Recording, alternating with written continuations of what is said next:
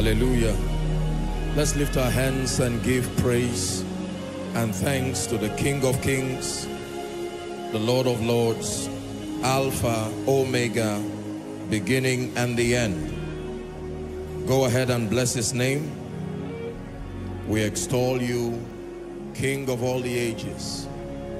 One generation will declare your praise to another. You reign eternally, unquestionably King. Go ahead, give him thanks. Let this come from the depth of your heart to our King, our Maker, the ruler over the nations. Father, we bless you, we praise you.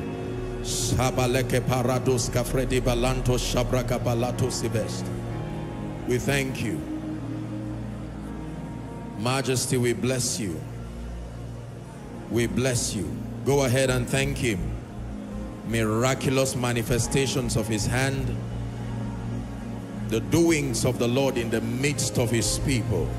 Thank him in advance for that which he'll be doing in your life tonight.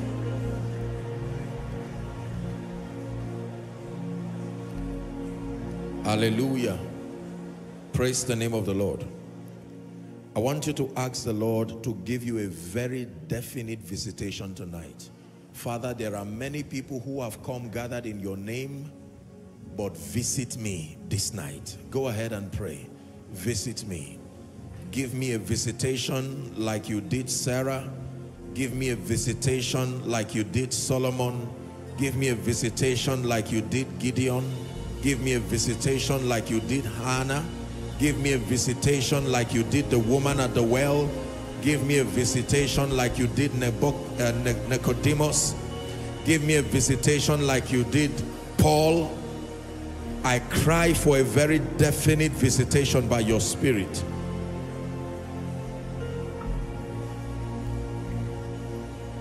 Are you praying? For everyone that asketh, receiveth.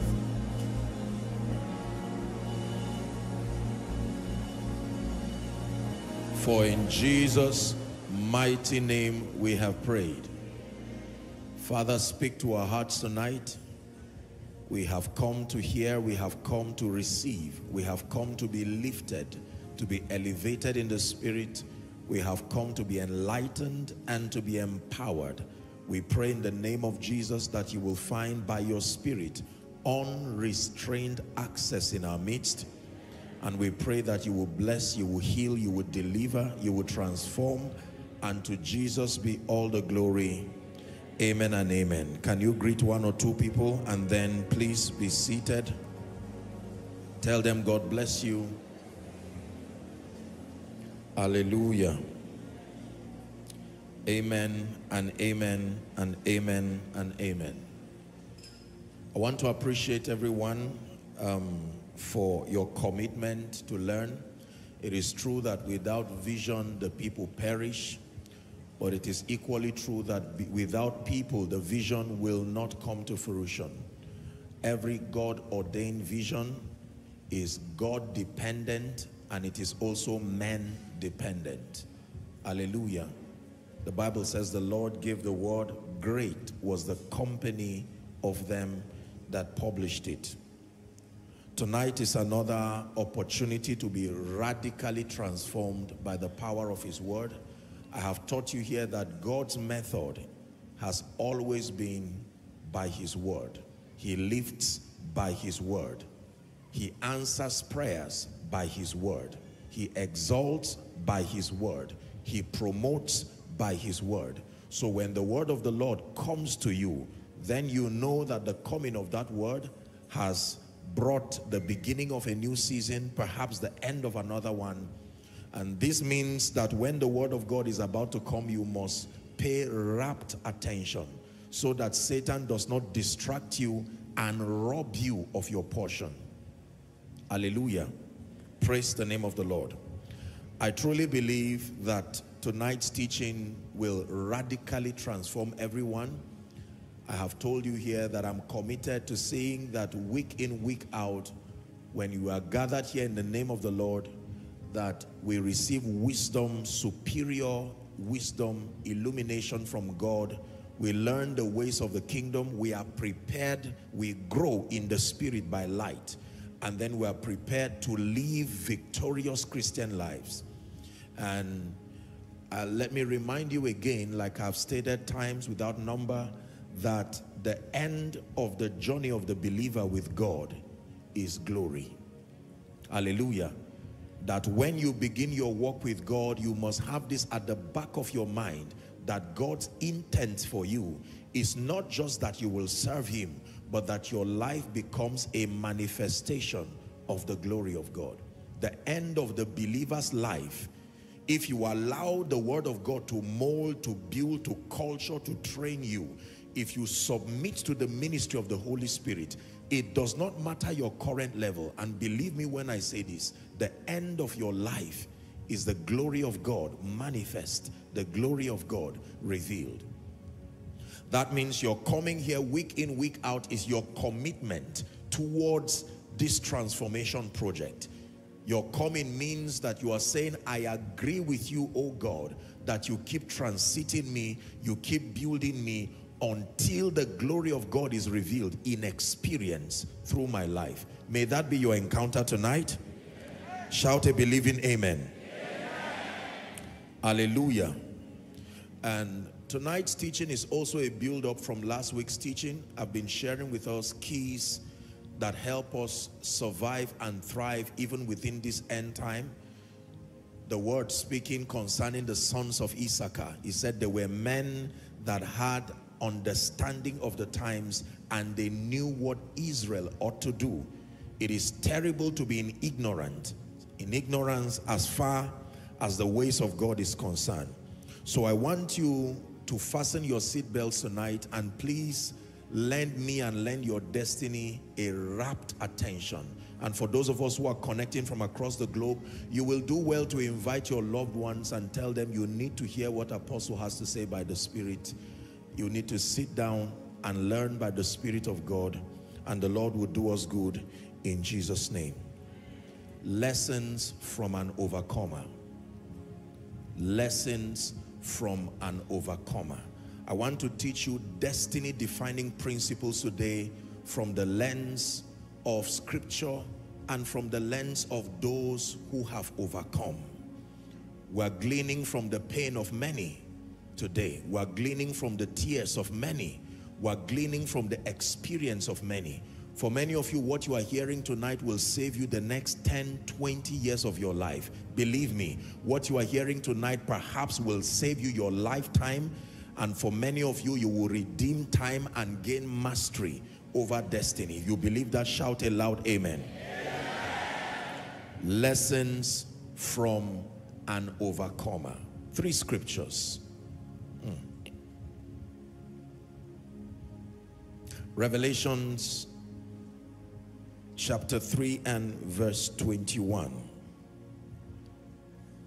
To him that overcometh, I will grant to sit with me in my throne, even as I also overcame, and I am set down with my Father in his throne. Not to everybody, to him that overcometh. Scripture number 2. 2 Timothy chapter 3, we're reading 14 down to 17. Lessons from an overcomer. But continue thou in the things which thou hast learned and hast been assured of, knowing of whom thou hast learned. 15. And that from a child thou hast known the holy scripture, which is able to make thee wise. Take note, unto salvation through faith that is in Jesus Christ.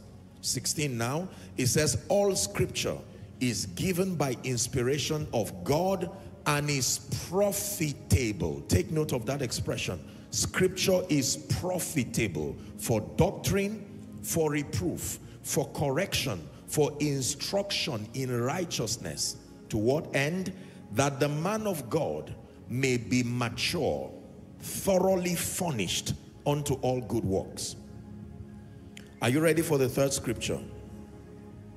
Proverbs chapter 1, beginning from verse 1, reading to 5. The Proverbs of Solomon, the son of David, king of Israel. The intent of the book, to know wisdom and instruction, to perceive the words of understanding. Verse 3. To receive the instruction of wisdom, it says, justice and judgment and equity. To give subtlety to the simple, and to the young man knowledge and discretion. The final verse, it says, a wise man will hear and increase learning, and a man of understanding shall attain unto wise counsel. May the Lord grant us grace and understanding in Jesus' name. We live in a world where we admire victorious people, we admire overcomers in sports, in music, in the academia, in politics. Every time you see a life and an individual who has succeeded notably in any area, usually they are worthy of our admiration. We have names that we call them. For those of them who are on social media, in our social media age, we usually would look for their pages and like and follow them religiously, hoping to glean wisdom, hoping to be inspired. Generally speaking, in our world, success at any level inspires. Success at any level provokes people to want to replicate that result. Hallelujah. If someone stands here and he says, I am a professor, say, of medicine and surgery, a young aspiring doctor would usually be inspired just by the sight of that individual. When you see a general in the army, say a 4-star general, you know, very, very rare position. A young man who is in the army will usually be inspired by that sight. Our world celebrates overcomers. We call them all kinds of names. Sometimes we call them celebrities. Sometimes we look for the names that best, you know, fit our description of them. It is a very wonderful thing to be an overcomer. Let me give you the definition. To overcome means to confront, to challenge, and to prevail over. This is what it means to overcome. To overcome means to confront, to challenge, and to prevail over. To overcome also means to gain mastery of. You are called an overcomer to the degree to which you are able to confront, to challenge, and then to prevail over. To overcome also means to gain mastery of. Hallelujah. Many years ago, I used to listen a lot to this genre of music called the music of the masters. I mean, those guys just play all kinds of things, and they play as though they are not humans. They can play the keyboard, they can play whatever, they use all kinds of skill. I mean, they stretch your imagination beyond the borders. They are called masters.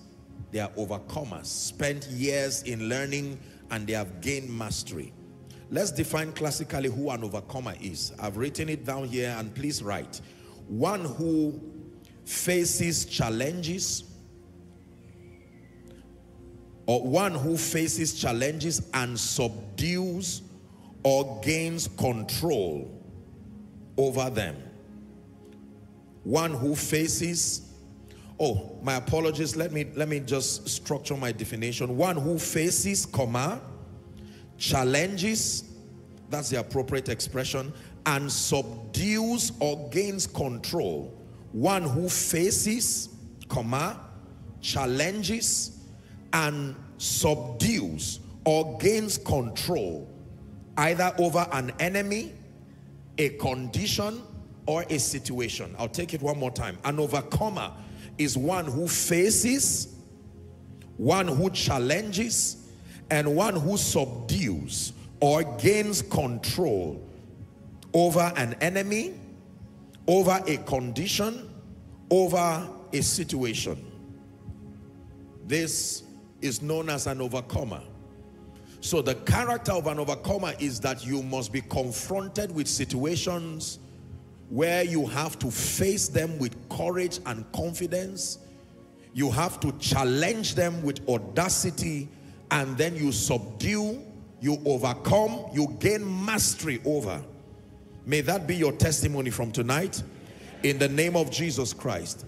Among the many things that makes masters, professionals, or overcomers, as we call it, admirable, are the many stories that they have from their vantage position now. Are we following now? You will never have someone who has truly overcome who does not have a story or a lesson, something to tell you about their journey.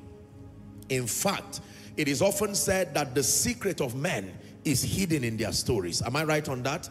That when you are listening to a great man, one who has achieved any kind of feat or stride in life and destiny, usually in the midst of the stories convey their pain, they convey lessons, they convey all kinds of secrets that if and when you understand, you are able to reproduce their results.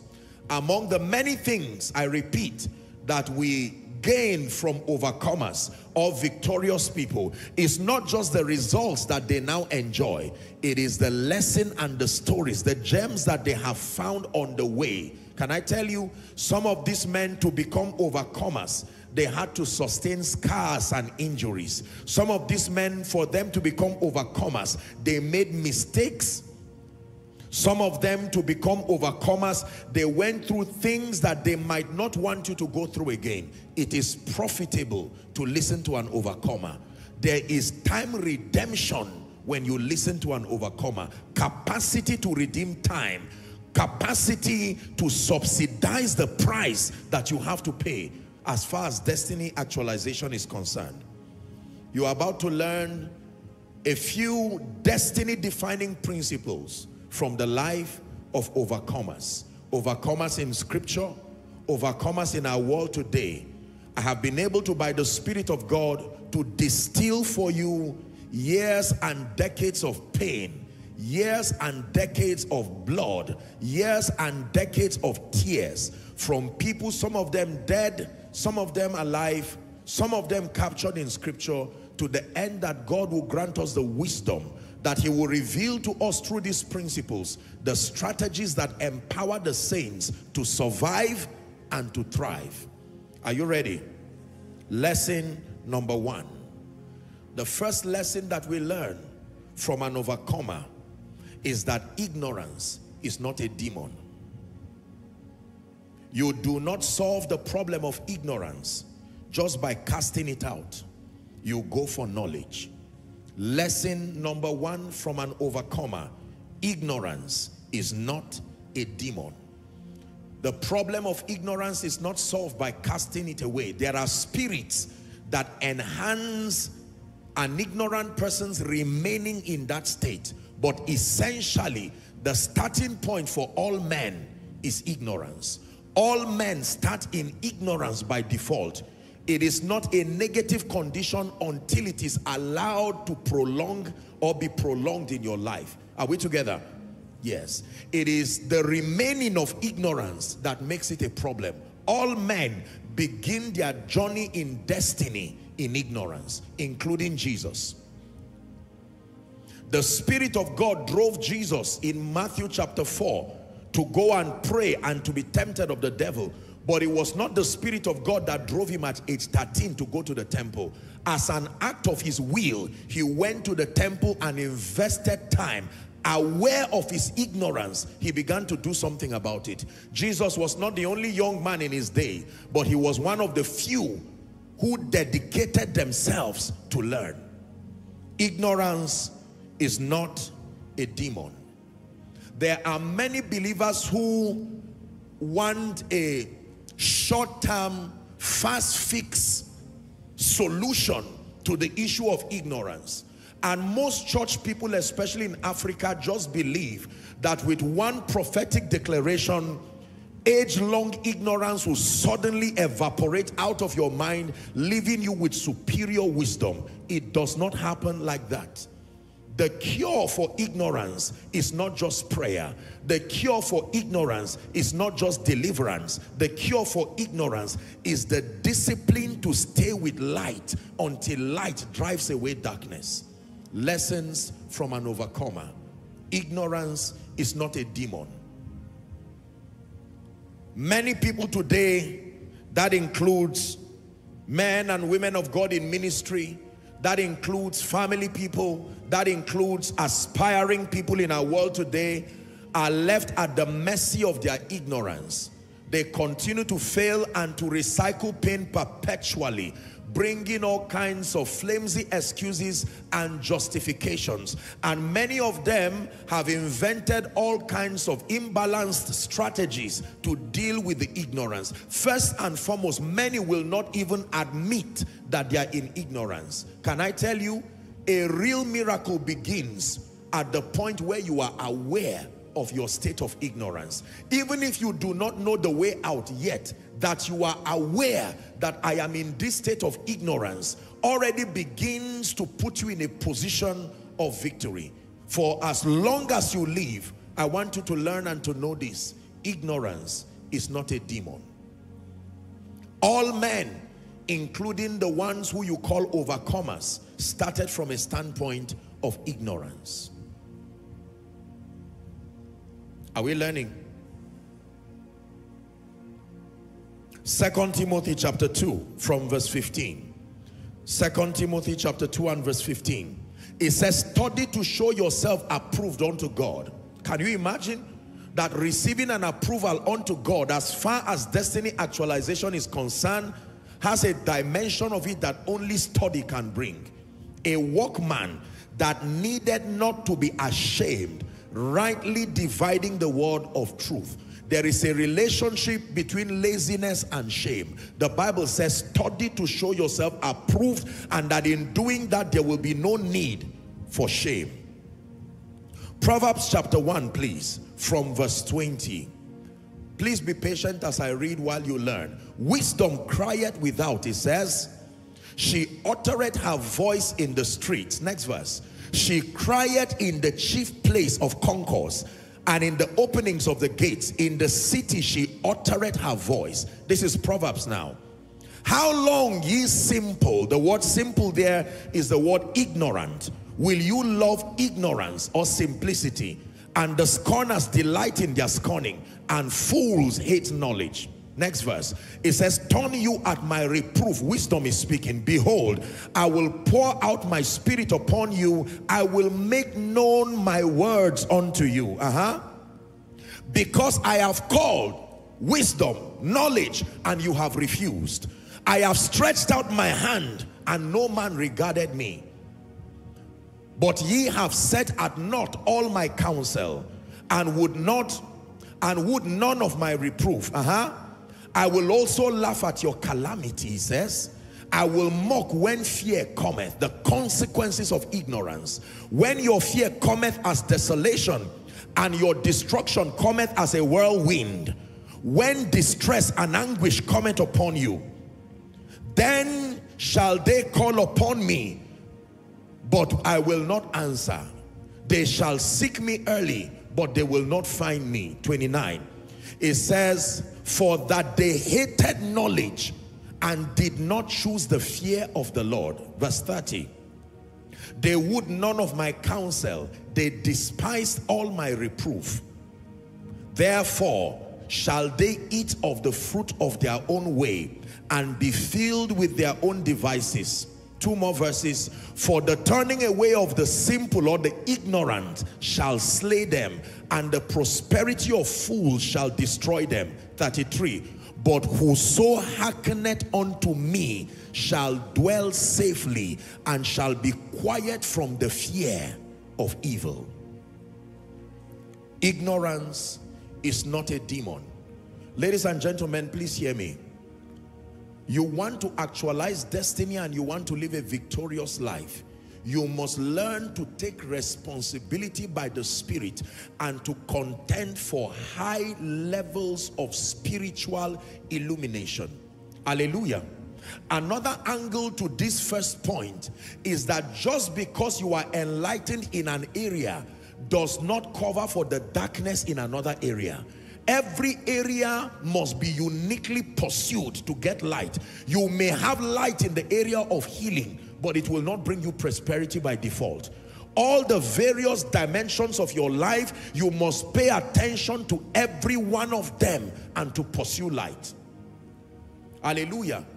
Therein lies the fallacy of short-term success. You can excel in an area, and usually results have a way of flattering us, because in the presence of results in an area, it is difficult to admit that you are ignorant in another area. After all, you have results. You may be an excellent preacher, but you may be a bad leader. Are we together now? And because of the results that you get in preaching, it will bring you to a point where it will be difficult to admit that you need to have leadership built in you, because you judge by the sincerity of your priesthood, and you will automatically assume that because I preach and people are blessed, it then means that I'm an exceptional leader. You can be a responsible father in terms of your willingness to help your children, but ignorant of the principles that make you a father indeed. Hallelujah. Dimensional success is dangerous, because you will excel in one area and believe that just because of the excellence in that area, there is no need for improvement or development in any other area. Hallelujah. I'm reminded of 1 Corinthians chapter 8 and verse 2. Very profound scripture. The Bible says, and if any man think that he knoweth anything, he knoweth nothing yet as he ought to know. Hallelujah. It is important for us to know that for you to excel in life, you must come to terms with the fact that getting light that empowers, the knowledge, the information that you need to rise and thrive, you will not be spoon-fed with it. You have to challenge yourself and rise to the occasion. It will take a long time for you to have knowledge. Listen, it took one day for the Holy Spirit to come upon the apostles, but it did not take one day for them to be transformed, to be prepared for that impartation. The ratio of impartation to transformation was 3.5 years to 1 day. There was 1 day of Pentecost, but there was no 1 day of lecture. Many years of lecture. Jesus teaching them, helping them, allowing them to ask questions. When they were now prepared, I have taught you here, Koinonia, that the value of the anointing is that it comes upon a vessel that is enlightened and transformed. When you try to bring impartation upon a life and a vessel that rejects enlightenment and rejects transformation, you only wasted that impartation. It will have no profit. Ignorance is not a demon. This finance thing, why is it not working?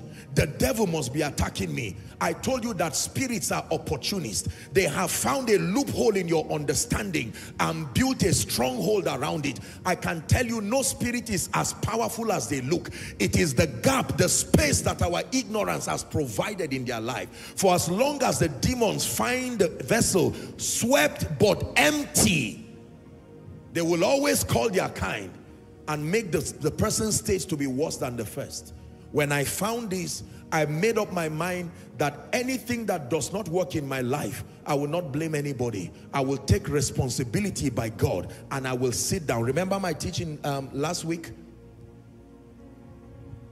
The first lesson we learned from overcomers is that there are people who take the responsibility to contend for light. How do you know light has come? By the absence of darkness. If darkness is still there, you do not have light enough. The ultimate test for the presence of light is the absence of darkness. Write it down, please. The ultimate test for the presence of light is the absence, the dispelling of darkness.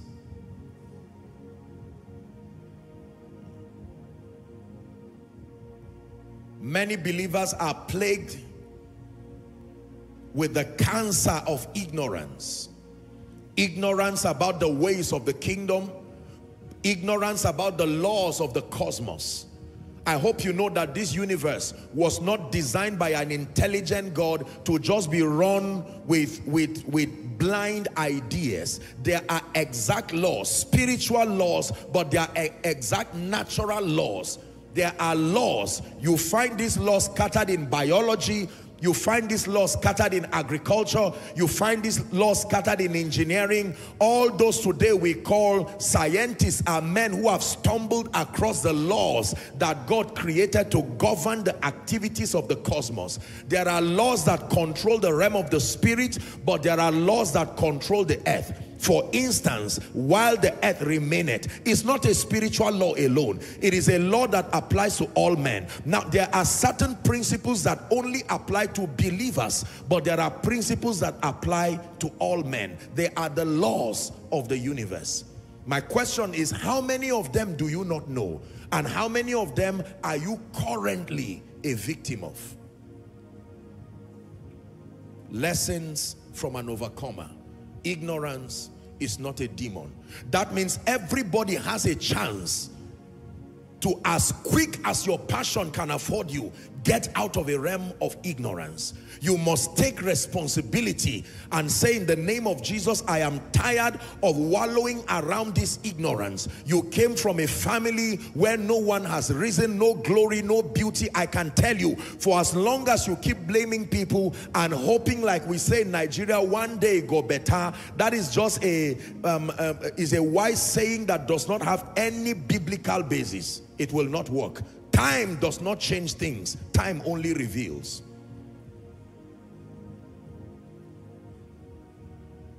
Ignorance is not a demon. The day you begin to take responsibility over your life and over your destiny, obtaining grace and assistance from the Spirit, and you go through the labor of contending for light, you are now subscribing for your exit out of your realm of shame, out of your realm of mediocrity, out of the realm where nothing seems to be working. Behind everything that works is light. Light is the battery that powers everything that works. Behind every great business is an information that the owner of that business knows. Behind every great ministry, I tell you sincerely, there are secrets. Men rise and they stand upon the abundance of the secrets, the mysteries and the principles that they have found. There are laws that govern the anointing. There are laws that govern leadership. There are laws that govern influence. There are laws that govern abundance. There are laws that govern relationships. There are laws that govern restoration. Are we together? There are laws that govern longevity. It is your assignment under God to find these laws by the Spirit. Can I tell you, and I say this with every sense of humility, happy are you when God plants you under a man of God who by sacrifice has distilled these laws and brings it cheaply for you. That is a real, he has brought, he has subsidized the price that you have to pay. This is the blessing you get when you come to the house of God. That people have paid the price by the Spirit, and through the sacrifice of alignment, the labor of mentorship, the sacrifice of adaptation to get these truths together, distill them and to communicate them with grace. Lessons from an overcomer. There is no overcomer who sits on the throne of glory in ignorance. There is a realm where ignorance is not permitted. The gate will not open. Did you hear what I said? There is a realm where ignorance is not permitted. Even the worst of men in that realm is still sufficiently ignorant or sufficiently knowledgeable. There is a realm where ignorance cannot pass beyond. It is up to you to make up your mind right now, listening to me here and across the globe, whether you are ready to remain. Did you know that regardless the prophetic word that comes year after year, regardless what resolutions you make year after year, in ignorance, your lot is already defined. In ignorance, I don't need to be a prophet to reveal what your tomorrow will be. Just show me the abundance of ignorance you have decided to keep, and with the precision of an artist, I can paint your tomorrow. Not by word of knowledge. There are many people who their 10 years will look like today. In fact, worse than today. It is not prophesying doom. It is that the level of emotional attachment they have to ignorance will not allow them rise. They are so attached to ignorance, they dread the discipline of knowledge. Are we learning? Koinonia is quiet. Amen. You came to church. When I find out you are quiet, we'll sing. I will get your spirit up and continue what I'm doing. Amen. Is someone learning? So imagine with me that there are two seats here on stage. One seat is for you. You are now seated there. And the other seat is occupied by a very old, ancient man who is talking to you, giving you an opportunity to learn. This is what is happening to you today. The name of that man who is seated there is an overcomer. Whether you call him Jesus, whether you call him Paul, whether you call him Abraham, whether you call him whatever it is, there is one name that binds them all. They are overcomers, and they are letting us into their lives and into their scars. And the first lesson that they are teaching us tonight is that ignorance is not a demon. It does not respond to sentiments. It does not respond to all kinds of prejudices. You must be willing and ready to contend for light. High level spiritual illumination is what cures darkness from your life. Lesson number 2. Are we learning? What is the second lesson that we learn tonight from an overcomer? You cannot have consistent results until your desires and expectations are defined. You cannot have consistent results until your desires and expectations are defined. You cannot have consistent results until your desires and your expectations are defined. Please underline the word defined. Luke chapter 18, please. From verse 39 to 41. My goodness. Someone is being radically transformed. And they which went before rebuked him, that he should hold his peace. But he cried the more, the he being blind Bartimaeus, Thou son of David, have mercy on me. 40. And Jesus stood and commanded him to be brought unto him. Watch this.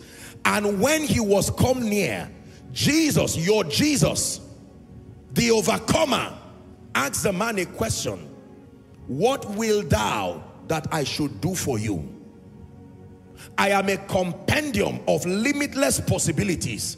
But then my response to you will be at the instance of your defining what your desire is. The man said that I may receive my sight. The man would have said that you help to talk to the king for me, that they should be giving me alms every day. Just because you see someone in a state does not mean they are willing to come out of it. Giving definition to your desires will coordinate the power of God to meet you at the point of your need. Lesson number 2. You cannot have consistent results until your desires and expectations are defined. Mark 11:24. My goodness, please pay attention to what you are learning now. Therefore I say unto you, what things soever ye desire, what things soever ye desire, when you pray on those things, specific things, believe that you receivest them, and thou shalt have them. I will tell you why many people never become successful.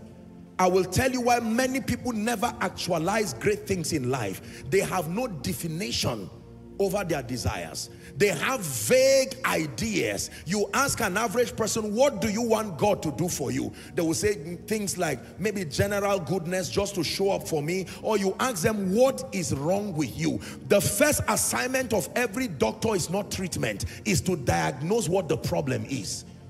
And diagnosis can take a long time. Am I right on that? They will need to send you to run a test, and the result can show multiple possibilities. Then they subject you to a more intricate test. The joy of the doctor is that he finally zooms down. People begin to rejoice over diagnosis, not just treatments. They are finally happy that we've known the name. The moment it has a name, you begin, your chances are high that you will be healed and you will survive when that sickness has a name. You ask any medical practitioner, the worst state any doctor can be in is trying to treat a patient whose condition has no definition. That is true for medicine. It is also true for your life. What kind of believer do you want to become? I just want to love God. That is vague. I just want to be great. That is vague. I hate poverty. That is still vague. I want to be rich. That is vague. I want to be a big man. Very vague. Ignorantly vague. Because a big man is a statement that was not even introduced by big men. Hallelujah. Are we together? You cannot have consistent results until your desires and expectations are defined. Giving definition to your desires is a miracle. I can tell you this. It is in this area that both religion and science and psychology, they come together. They all agree that your life will revolve greater when there is definition to your expectations. What do you desire? That I may receive my sight. When your desires are defined, you will know when the goals have been achieved. Hallelujah.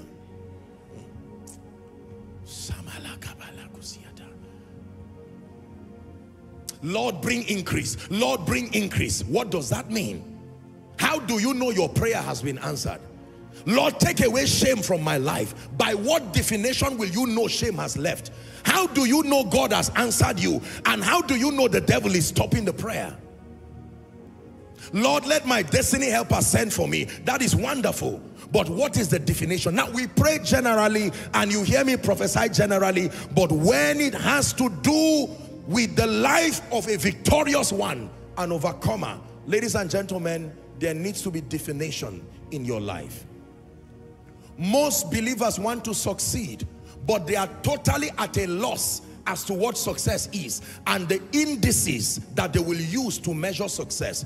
I have helped you in this house, and I will help you again, that when you talk about success, there are about 7 areas that if you do not excel in, you are not successful. Can I do a 1-minute recap for you? Number 1, very quickly, please write it down. We're still on point 2. Number 1, your spiritual growth. The first area that you measure success in, you want to make progress, you want to advance, number 1 is your spiritual growth. Number 2, mental transformation. You are successful to the degree to which you now adopt superior belief systems that translate towards a winning and a victorious life. I refer you to my message, The Victor's Mentality. The mentality of a victor. The second area that we measure success is in the area of your mental transformation. There is nothing called a billionaire madman. No. You give a madman 1 billion, you did not help him. He's not even aware because he's not in a mental state that is fine and healthy. Number 3, the third area to measure success is in the area of purpose, and of course you can call it your ambition, your career, whatever it is. Purpose and your ambition. That which you desire to do as far as life and destiny is concerned. Can I continue? The fourth area to measure success is your health and wellness. You are only successful in the kingdom to the degree to which you are healthy and you are well. Your physical agility and your wellness is a very, very potent index for measuring success. I'm teaching you this so that when you say, Lord, I desire to be successful, you understand the areas. Are you seeing that now? Your mind can cooperate with your prayer so that you can get answers and you will know God has answered you. Your spiritual growth and advancement, mental transformation, purpose and destiny, health and wellness. Number 5, your financial well-being.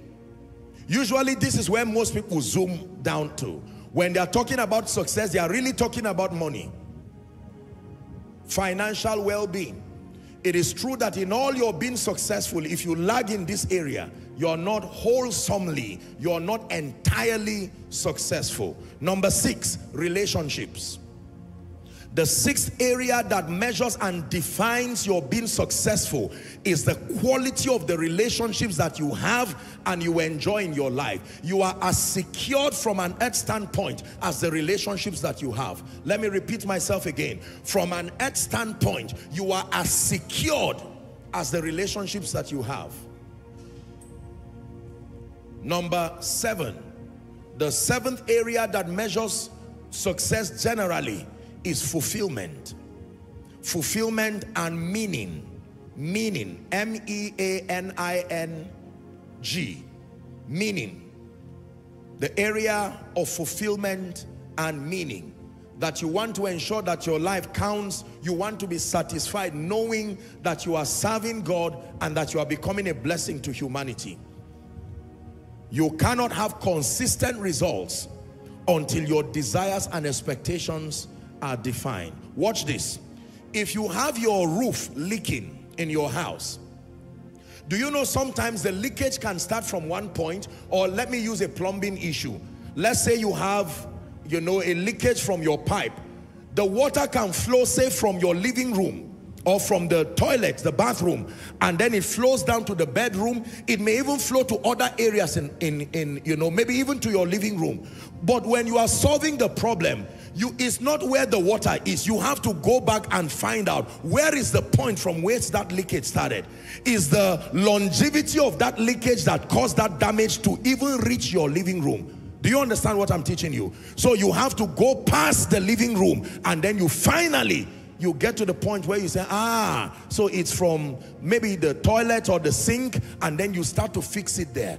When you fix that one, you can clean up the water that is there, and you know you have done a good job. But when you leave the part that is still leaking and try to mop up the water in the living room, you only wasted your time. Am I right on that? There are many people who are just trying to mop up problems, bringing temporal solutions. They have not yet brought definition to their desires.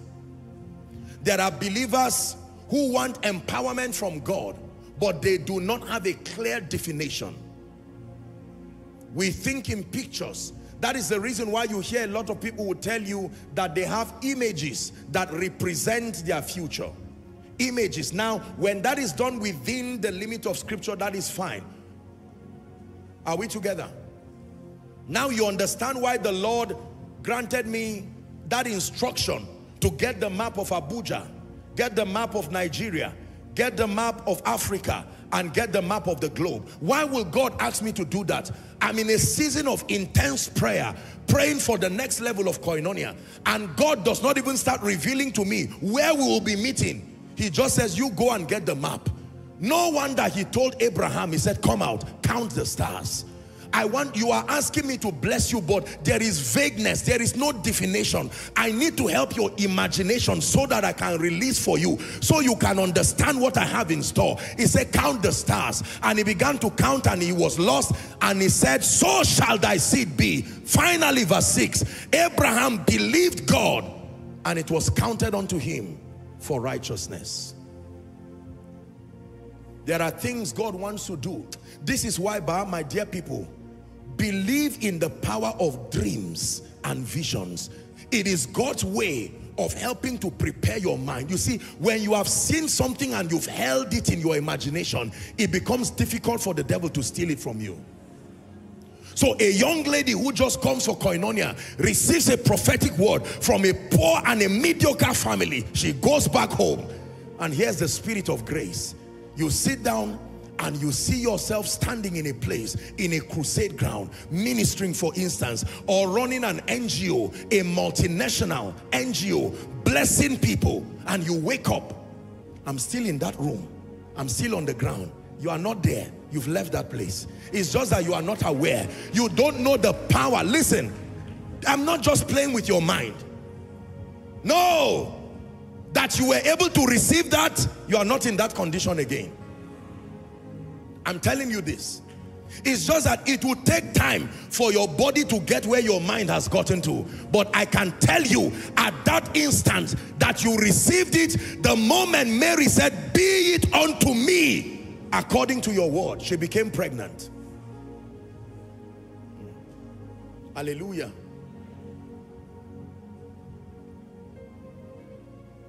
Those consultants who teach people how to plan, they usually teach people, for instance, in the area of finances. When they want to help you, they will say, go and calculate how much does it take to run your family per week. And you will see the person who is praying and crying and shouting, saying, I don't know. How much is your child's school fees? The last time I know, I think it's around 70 or 80, around that. And you cannot rise that way. How much is your rent? I don't know. How much is your transportation? I don't know. God help me. And God said, what do you want me to do for you now? How can I touch a destiny helper to help you? That is the reason why if God gives such a person 1 million, 2 million, he will rejoice and roll on the ground, even if here, and in 2 weeks he's back to his former self again. Because there was no definition of desires.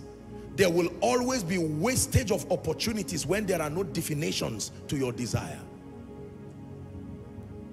Hallelujah.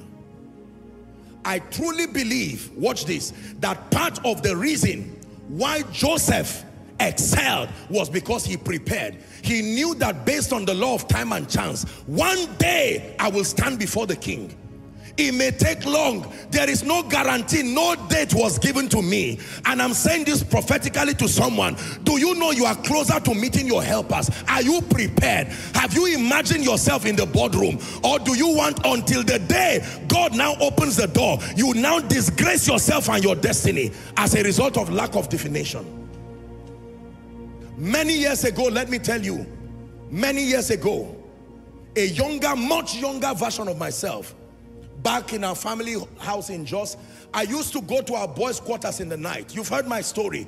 I will carry a mic, a stick now representing a mic, and I will be shouting at the back of that house, preaching alone. I never knew that my mom once peeped at me and she saw me doing it once. And I will sense the power of God. I'm preaching. That's koinonia there in the bush. It's true. Do you believe what I'm telling you? Let me sincerely admit to you, if you do not have a definition for your desires, it will never come to pass. I hate to be a bearer of bad news. Oh, I'm going to be a great man of God. Do you have individuals that represent where you are getting to? Oh, I'll be greater than anybody. Be like them first, then you can be greater than them. Some of these foolish and blind strategies that people bring is the reason why they don't rise. They will tell you, I'm going to be greater than, have an idea, I'm going to be a great crusade person. There are a few people that can be a starting point, priming your creativity. Reinhard Bonnke is there, of blessed memory. Billy Graham is there, of blessed memory. At every level, there is someone who can relate to your desires. Lessons from an overcomer. Are we learning? You must give definition to your desire. You will see someone who is in a one room, but he has already given an architect friend. He says, help me draw a 3-bedroom flat. And the man said, well, I will draw it, oh, but I know you are wasting your time. No. And he would draw it and write it there. Or some persons will spell their goals in the name of Jesus. By the end of 2023, I should be worth at least 10 million naira. May not be too much at whatever level. Someone may laugh at you and say, just that, no problem. Allow them. You just keep dreaming with God. In the name of Jesus, as a man of God, I should have the privilege at the end of the year. I should be serving his grace to these people and this region. Planning is powerful, and there is no planning without deploying your imagination. Listen, I want you to respect what you are hearing. Believe me, even from an intellectual standpoint, you will not hear what you are hearing without paying a price. I assure you on this. Ask any consultant and any intelligent person. What you are hearing for free is what people will pay tens of thousands of dollars to travel for seminars to listen to. I pray and hope that you respect it. Lesson number 2 from an overcomer is that when there is no definition to your desires, there is no sustainable success. Let's rush. Are we learning? Lesson number 3. Are you ready? People are not really affected by what happens to them. Listen and then you write. People are not really affected by what happens to them. They are affected by the meaning they give what happens to them. It is not what happens to people that affects them. It is the definition and the meaning they give what happens to them that causes the pain and the despair. Let me say it again and then I will dictate it for you to write. People are not really affected by what happens to them. They are affected by the meaning and the definitions and also the interpretations that they tie to what happens to them. Please look up. Don't worry, you will write. What is the difference between falling in church and falling in a restaurant? Young lady, as I'm teaching right now, if the power of God carries you up and lands you down, you get up rejoicing. And even your seatmates say, my God, he has visited you. Versus you fall down in a restaurant. You fell down. The worst fall may even be here. What is the difference? It's not the falling down. It's the meaning that you attach to that experience. That's what causes depression. That's what causes joy. It is never what happens to you that has that power to destroy you. You have associated happenings around your life and you have connected them to certain meanings. There are events that mean failure to you. There are events that mean weakness to you. There are events that mean oppression to you. What is making someone cry is another person's desire. Someone will cry and say, I got only 1 million. Is a meaning you connected to it. That based on your level, 1 million is a testimony of a failure. Whereas for someone, that 1 million, he would talk about it as though, he just got to heaven. Now you write, please. People are not affected by what happens to them. They are affected by the meaning they connect to the happenings. People are not really affected by what happens to them. They are affected by the meaning that they connect to those happenings. This is the reason why comfort and counseling is powerful. What happens when you are comforted? What happens when you are being counseled? Your perceptions are being changed. That's all. The situation is not being solved necessarily. It is your perception. For instance, if you lose a loved one because of the pain, or let me use something more bearable. You lose a job and you get angry, and someone sits with you down and says, do you know, perhaps the Bible says all things work together for good. Is that true? Watch what is happening to you now. The person says, I know the story of someone who lost a job and did not know it was a springboard to the next level. At the end of it, the person who was crying 10 minutes ago is now suddenly rejoicing. Did you give the person a job? No. You changed the meaning associated to that situation. Can I tell you, when you learn this principle, you can laugh through storms. What happens when you make a video and you have only 2 likes or 2 follows? Why do you cry? Abba, all of this, can you imagine? I suffered to preach this message and only 2 people. Are you sure it was only 2 people? What if the first click was a congregation listening to you? But you have, there is a meaning.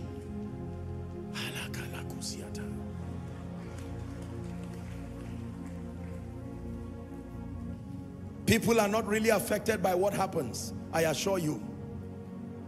Why do you hate to let people know that your father, with all due respect, maybe is some person doing some menial job, and you lie and call him your uncle? No, that's my uncle. My real father is abroad. Why are you telling that lie? It's not necessarily because you are a bad person. There is a meaning. You feel that when you reveal the true status of your father in that lowly estate, it may affect people's perception about your self-worth, and you will lose your sense of significance. That means A secured believer is one who redefines the meaning that you have associated to many things and with many things in your life. Hallelujah. Are you learning? It is truly not what happens to you that destroys you. I mean, you just called me Joshua Selman, not Apostle Joshua. Do you know who I am? What is the meaning of that? Perhaps, maybe from that culture, they feel it's okay to just say Joshua Selman, and you are saying me. You will soon know now that God called me. All that complaint is simply because apostle was missing? No, it is a meaning you have connected to it. There are people who are so insecure that even if it's a little child that taps your leg and says uncle, they will slap him because they are used to respect. How dare you tap my feet, this little boy? And they slap the boy and say, you don't know who I am. Why will a man pound on his wife, slapping her and saying, do you know I'm older than you? It should be obvious. Why would the woman revenge back and say, you will stay without food this night? And all that drama is happening. Do you know at the end of it is simply that there is an oscillation. They are stinging their ego, and simply because of the meaning. Meaning. Lessons from an overcomer. Number 3, we are not really affected by what happens to us. It is the definition and the meaning that we associate. So because of this, meaning and definitions, another word for it is called ego. Ego is an industry. There are businesses that are literally built out of this deficiency in men. Are we together? Yes. If you watch me and I come down from a car and it's a nice Jeep or some Lincoln Navigator or something, like, that's right. But if I come out from maybe a Golf or somewhere, you now say, no, now this should not be. There are people who stand behind aircrafts they have never entered and may never enter soon, and snap in front of it and just say, to God be the glory, I just arrived. Why? Now, I'm not trying to be sarcastic. I'm not trying to be sarcastic, all right? But why do we go through this pressure? Why do we go through all of those kinds of things? That house you see is my own. In fact, I don't want to say much. And then we wrap up everything and just say, to God be the glory. But the truth is that we hope that by some meaning, even if it is by falsehood, we will earn respect. Are we together? People will believe that, oh, we are serious people, maybe we are wealthy, and so on and so forth. Can I tell you, when you learn to give things proper meanings, offense will be minimized in your life. The direct consequence of violating this principle is that you will live a life in unnecessary pain and offense. Someone can be looking at you and thinking about his rent, and you will think the person is eyeing you. I've noticed that this person is eyeing me, and honestly, the person is just, you know, you can be looking at someone and you are not there. The person is thinking of what explanation he will give the landlord, and you are there misunderstanding the person and looking at the person through the lens of your insecurity.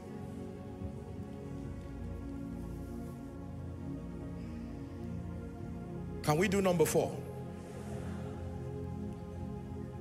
Number 4. What lesson do we have to learn tonight from an overcomer? Is someone becoming wiser? Are you ready for number 4?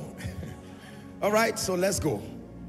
You need encouragement / motivation to start anything, but it takes discipline and endurance to be consistent. You need encouragement / motivation to start anything. When you're about starting anything, what you need is encouragement and motivation. But it will take discipline and endurance to be consistent in life. The secret to starting is motivation. But the secret to remaining and to be consistent is discipline and endurance.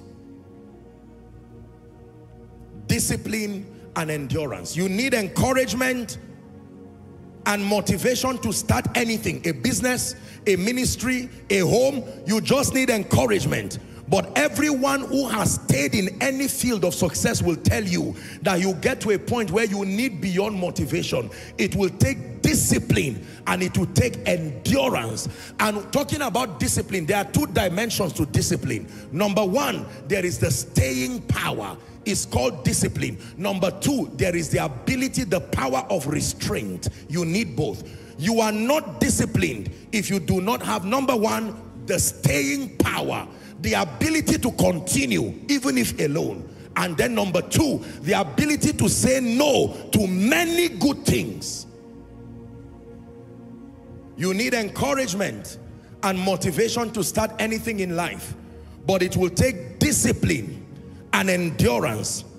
Believers, please listen to me. This is a very profound point. Most people think that those who today we call overcomers, champions in the spirit and in destiny, that it was motivation that took them all through. I disagree totally. Go and ask any champion in any field. There are times that the kind of challenges you have before you, motivation will not solve it. You need the staying power to continue even if you do not know the name of what you are doing. Motivate me to get to Lagos. You can encourage me when I start, say by road. By the time I am 7 hours, don't motivate me, you are wasting your time. Pray for me for the staying power to remain in that car till I arrive. Are we together? We have a world that is so in need of motivation, and motivation is important, don't get me wrong.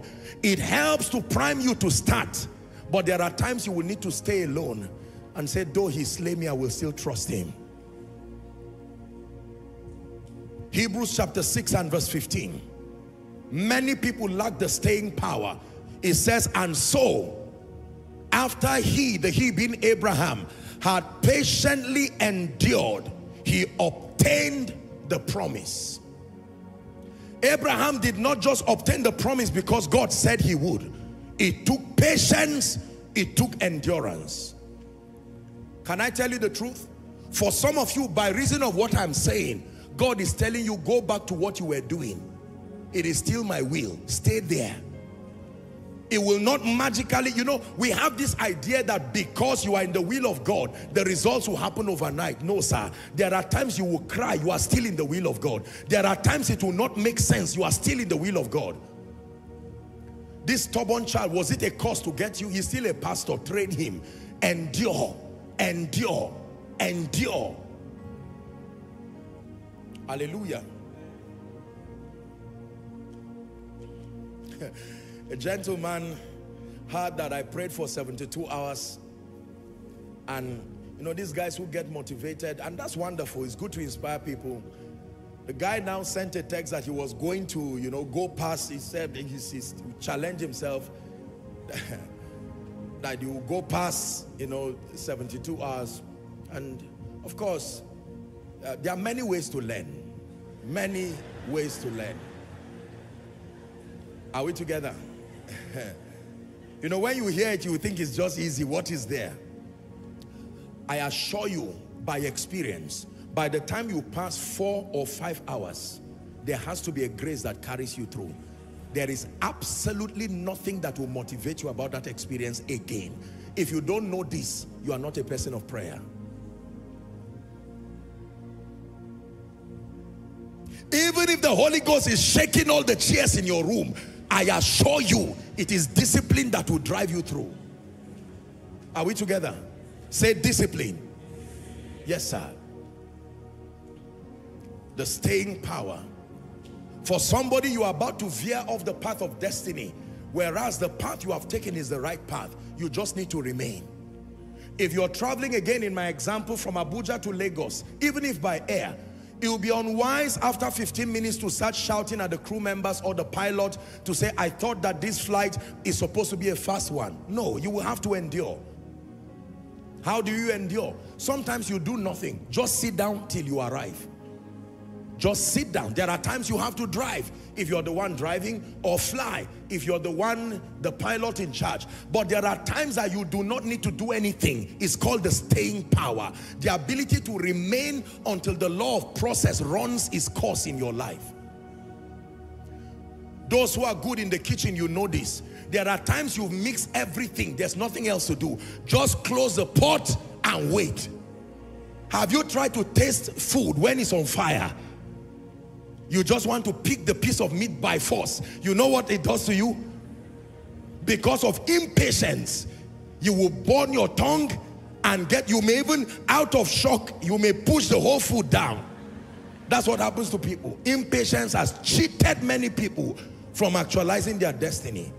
Just wait 30 more minutes. The food is yours. Are we together? You can roam around the kitchen but wait. You can be hungry but wait. Watch videos of food but wait. Once the meal is ready, they now serve it beautifully and you can sit down and take your time to enjoy your meal. Say, in the name of Jesus, I receive grace to wait. I receive grace to stay. I receive grace to stand. I receive grace to be disciplined. Do you know that 1 million is 1 plus 1 plus 1 plus 1 plus 1 million? There are many people who want to save and their target is 2 million naira. When they get to 700,000, they get angry one day and say, look, it's only when I'm alive I'll get to 2 million. And they convince themselves with all kinds of things. And usually they keep the money where they will not even see it. So they just reach their hands and pull out whatever is there. One day you place your hand and not find anything there. And you say, who stole? No, it was carelessness and indiscipline that finished that money. Just because you do not know what you did with it does not mean you did not use it. And for people, they will say their money is disappearing. Now, there are real cases like that. But in most cases, it's a lie. It's just the carelessness of the individual. You need encouragement and motivation to start. But it will take discipline. It will take endurance.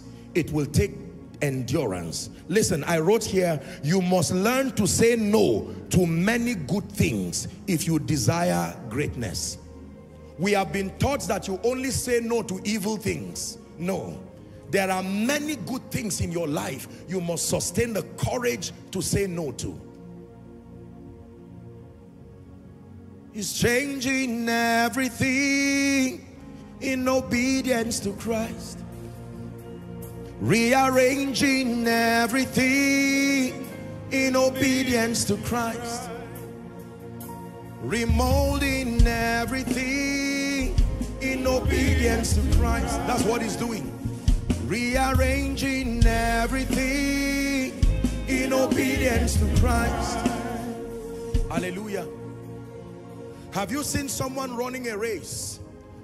A real race, say a finals, some marathon, and then while they are on, say maybe they just have 2 or 3 more turns and they are done, and someone just dangles some ice cream and says, listen, remember you like ice cream. Is ice cream wrong?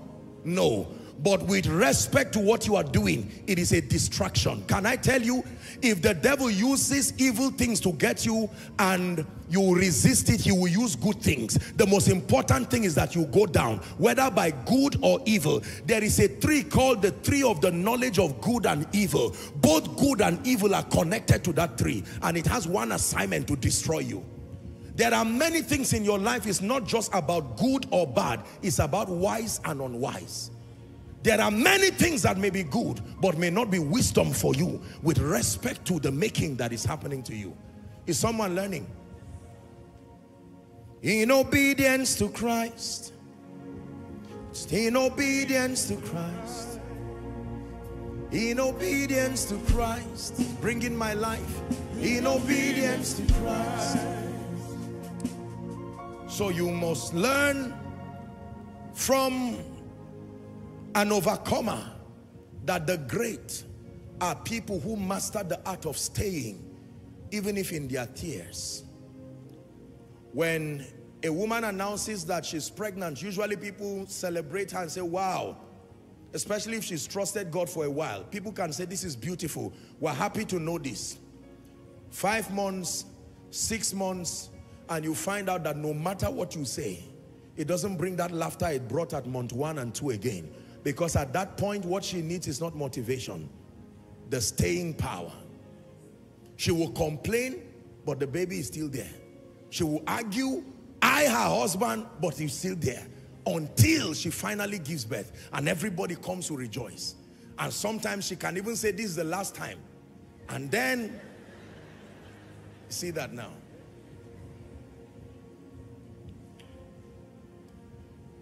Is someone learning? Getting angry that there is nobody encouraging me is a joke. They encouraged you when they were launching and cutting the scissors of that pharmacy. Now that no one is buying the drugs, now that people are not coming, you do not need motivation. You need encouragement by the Spirit. And sometimes it does not come just by saying go forward. It is discipline. Remain. Remain. Don't give up. Remain. This one is beyond motivation. It's beyond positive speaking.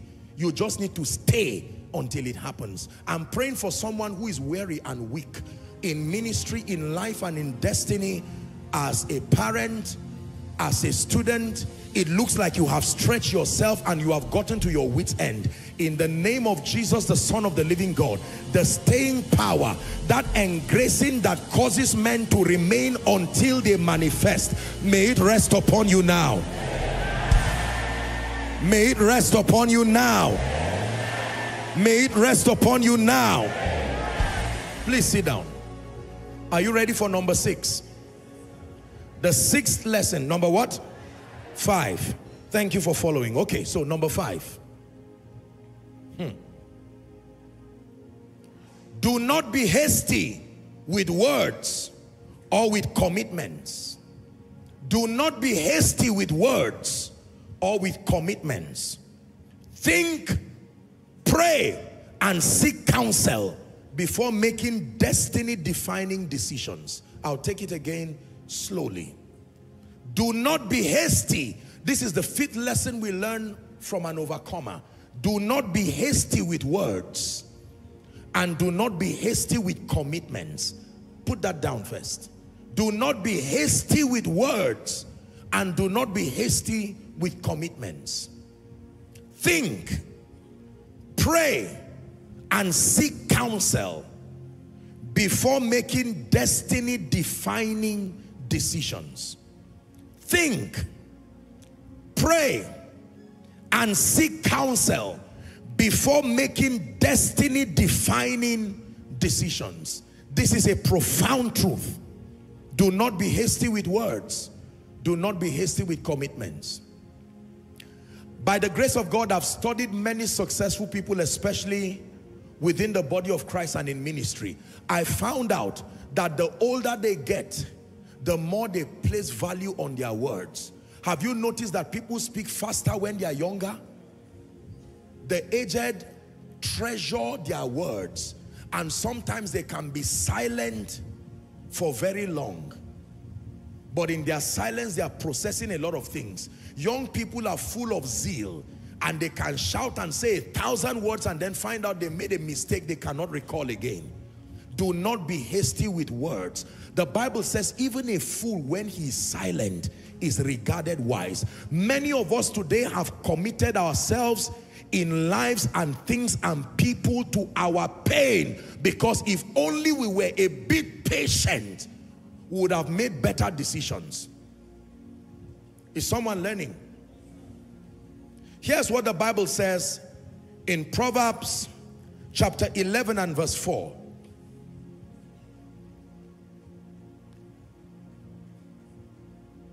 Did I get that right? I may have made a mistake. I've missed somewhere. My apologies. Do not be hasty with words or with commitments. Now, let me explain a bit on that. Listen, I wrote here that humans are largely interest motivated and self-centered. You need to know this. Humans are largely interest motivated and self-centered. That means in your entire lifetime, you can count literally on the palms of your hands the number of people who will come to participate with your life and destiny, not expecting anything in return. Humans are largely interest motivated and self-centered. And nothing is wrong exactly with that, except for the fact, as you'll be learning further, that because humans are self-centered, in the presence of interest, everyone is a saint. Did you hear what I said? In the presence of interest, everybody is a saint. Meaning, provided I can see how I can benefit from this process, I will usually be at my best. You know people in truth when there is an awareness that their expectations are disappointed. That's when you truly know who people are. Hallelujah. Do not be hasty with words. Do not be hasty with commitments. Like I said last week, there are people who have made commitments even in church, and they were hasty to make those commitments, and it is now to their detriment, and it is now to their peril.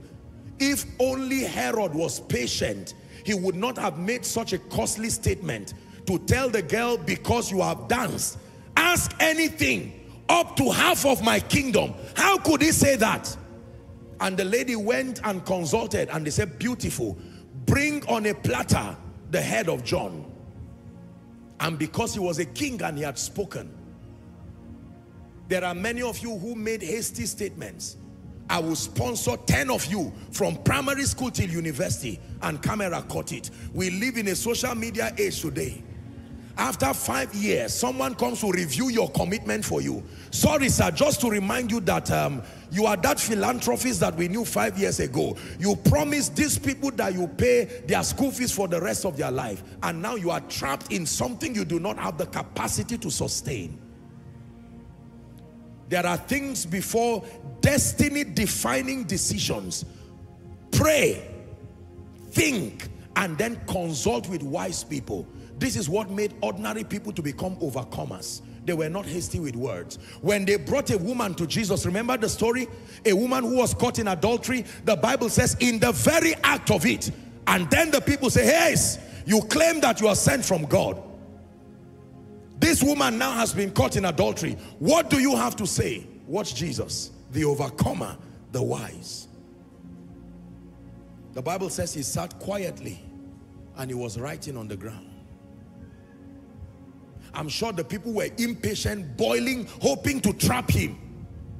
If I were Jesus, I'm sure they would have caught me immediately. Maybe that's where they would have even crucified me, because of careless statements, and you would not have died a savior. You would have died a loser. You see that? He kept quiet and he was writing. And then he looks up from the residue of wisdom. He says, he who is without sin among you should cast the first stone. End of discussion. What's the effect of such wisdom? The Bible says, and they were convicted from the oldest. What kind of word do you say that from the eldest to the last, their conscience gets under arrest? One sentence, ladies and gentlemen, from the oldest. Because the older you are, the more you need repentance and forgiveness. And so from the oldest to the youngest. And the Bible says they left, and the woman was standing alone there. And it says, woman, where are thine accusers?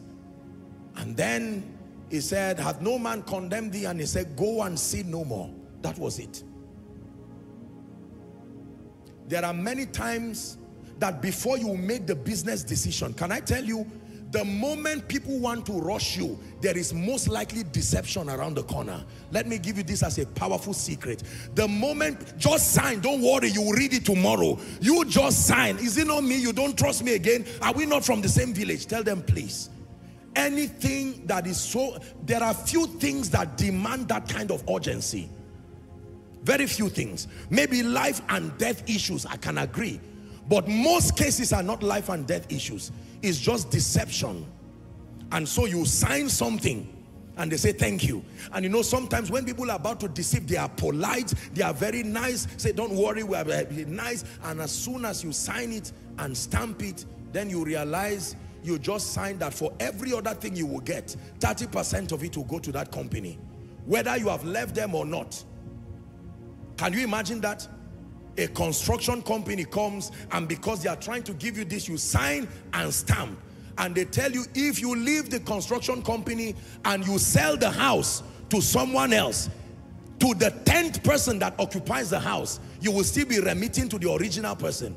You didn't look at it, you just signed. It's after 5 years they will come with a lawyer and with your signature. You will argue and still pay. In the name of Jesus, whatever wants to rush you unnecessarily, God gives speed, but he does not rush men. Please listen to me. God gives speed, but he does not rush people unnecessarily. This is also true for ministry. Don't feel you are too anointed to wait for God and you commission yourself and crash land for nothing. And beware of those who deceive you and tell you, look, you are too anointed to be in this state. You are still a prayer warrior in the prayer department. If I had half of your anointing, I would be a general overseer. And you say, really? I even have an extra auditorium. We can start from there. Reminds me of what happened after our first crusade in this ministry. True story. We usually hold our crusades in collaboration with the PFN. And so after the crusade, it was a small crusade, but it was quite a phenomenal one. And did you know that after that, there were a few pastors, true story, they called me and they said, look, would you want to come and establish a branch of your ministry there? Say breakthrough. God is my witness. It looked very tempting. I mean, they were sincere people. They said, no, no, no, with this kind of result, I think you should be here. And I told them, I said, let me go to the Lord and inquire of him.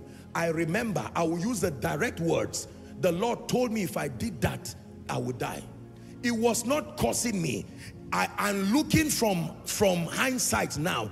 The level of ignorance that I had in my life at that time, if I had made a mistake of branching out, it would have been a disaster to my peril. In 2013, I think it was, remember the vision that I saw a plane and it was written the name of the ministry, ENI. It was about to land in Abuja and it crashed. I knew that it was in the will of God to come here, but it was not the timing yet. I submit to you by the Spirit of God, and some of the people who did this are following, watching now.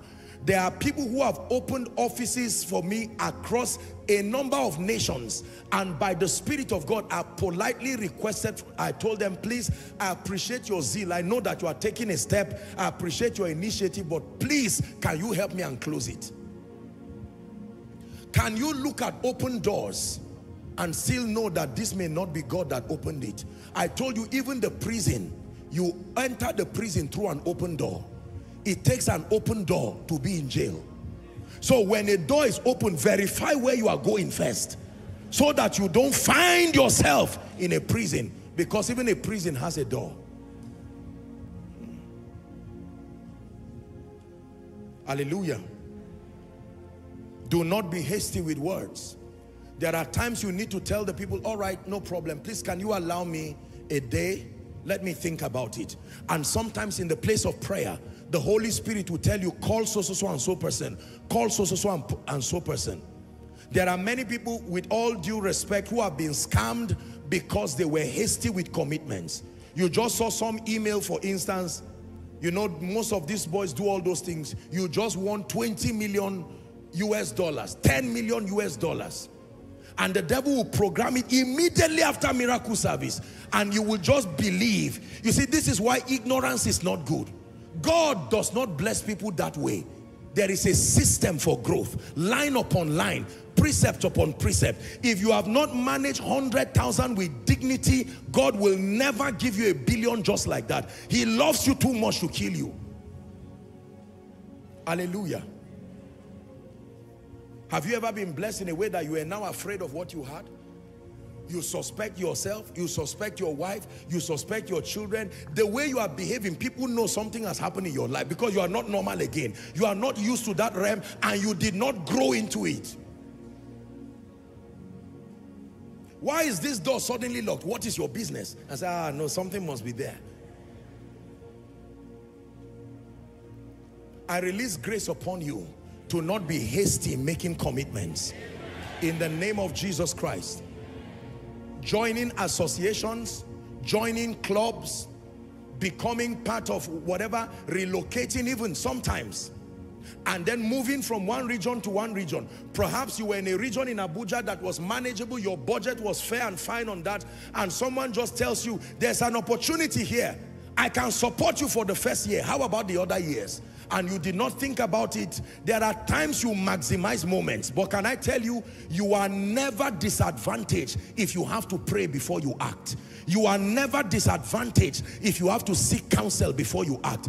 Even if in the process of praying, thinking, and seeking counsel, you miss that opportunity, I can tell you, God, for his name's sake, will recycle another season to honor you again. This is God for you. Hallelujah. Someone comes and says, I want to marry you. You don't find out anything. You don't pray. I want to marry, but I'm coming from a family of witches and wizards. No problem. Look, I'm supposed to be the next priest. It doesn't matter. And you don't think, what am I getting into? Do I have the stamina to stand against the forces? Now, I can tell you can be victorious, but it's important to count the cost. I'm the only Christian out of 30 people. We are 43 in our family. I'm number 39. No problem, I still love you like that. And most people don't think. I hope you get what I'm telling you now. And then people make all kinds of rash and careless decisions, and they may have to spend their lifetime paying that price. Hallelujah. Say, in the name of Jesus, I obtain grace to pray. I obtain grace to think. I obtain grace to seek counsel before taking destiny-defining decisions. Hallelujah. I struggled with the Lord for 3 years when he began to speak to me about moving from Zaria. I wasn't sure whether I was going to Jos or coming to Abuja, but I just knew that the season had wrapped up. Now, there are times where you stay unnecessarily long. That's not what I'm talking about. I'm just saying that it's important that you stay with God, and when you are convinced and you get a matching order, then you can take that step. Hallelujah. Praise the name of the Lord. Do not be hasty with words. Someone calls you and says, we want to raise 1 billion and we need 10 people or 100 people who will bring 10 million. We know you have the capacity, and you feel motivated by that accolade, and you say, I'm in. In fact, add me 3 people's spots. And then eventually, when you are not able to redeem it and they ask you why, you say, I was expecting some money. You would have been patient. All right, I'm interested in this, but would you just allow me, let me discuss perhaps with my wife, my children. There are people who have sold properties their wives did not know, their properties. The major property that God has put as a refuge for the family. True story. I remember someone who reached me one time, and they noticed that there were some members around their land, going around and thanking God. True story. And the woman became, if I'm joking, I'll tell you I'm joking. They were going around singing praises around the land, and the woman was concerned. Do you know that one of their sons, these boys, in the name of Jesus, may you have good children. This boy went, being that he was the only son, unknown to them that he had negotiated with a church. Now, I don't blame the church. He came as by his land, his late father's land, and he negotiated everything with the church, gave them at a discounted price. They were happy, and they transferred money to the guy's account. The mother did not know, no other person knew, and the boy was just happy there, not knowing. So the woman saw the people rejoicing. It was their property. They had paid for it. But the gentleman just felt, if I tell these people, they will close my door. And most likely, you will be surprised. You will think because it's a lot of money to be used well. When the waster lands upon your life, even 1 billion will vanish like 10 naira. I am telling you, have you seen people go down from grace to grass? Minus you in Jesus' name. Hallelujah. Number 5, do not be hasty with words. Do not be hasty with commitments. Think, pray, seek counsel before making destiny-defining decisions. You can't call me and say, Apostle, should I wear a yellow cloth or a white cloth? No, that is not a destiny-defining decision. No, that's unnecessary. But there are certain destiny-defining decisions. Are we together now? Yeah. Are you ready for number 6? Number 6. I want you to listen to this one. In fact, I just felt stirred to tell you something I learned from Dr. Mike Murdoch years ago. Still on point 5 before we get to 6. Patience is a virtue that forces deception to reveal itself. Patience is a virtue that forces deception to reveal itself. Deception is an impatient trait. The moment you are patient, you are frustrated deception. The strength of deception is that you are impatient. The moment you make up your mind to be patient, it is a virtue that forces deception to reveal itself. Hallelujah. When the disciples came to Jesus, they were happy and all of them were doing their thing. Judas was there, Thomas was there. Jesus never spoke to them about the kingdom, about even them being apostles. They just kept following. One time they got tired, and one by one, they first started fighting themselves. Then they started doing a lot of things. As soon as they caught Jesus, they disappeared. Within 72 hours, they were all lost. Only John. Jesus resurrects, and then he meets Peter in John 21, and he says, Simon Bar-Jonah, lovest thou me more than this? Peter was caught to the heart. Peter was broken, and he realized that he was never truly following Jesus just because he loved him. He was hoping that he would find a place there. I advise you again, this is also true for leaders. Patience is a virtue that forces deception to reveal itself. Number 6.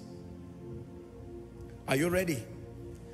The 6th lesson that we learn from the overcomer is concerning critics and naysayers. You want to hear this? Now, critics and naysayers, they do 2 important things that is needed for you to actualize destiny. Number 1, critics and naysayers confirm that you are making notable progress.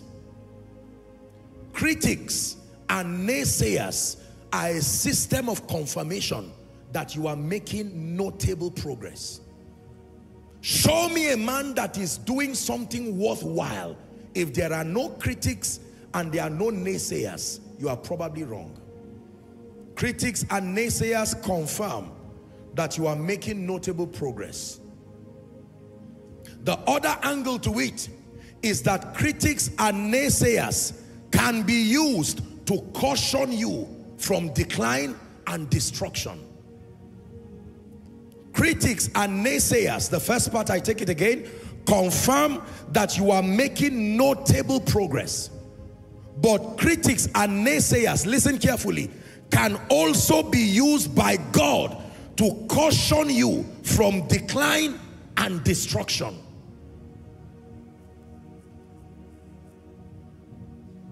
So critics work both ways.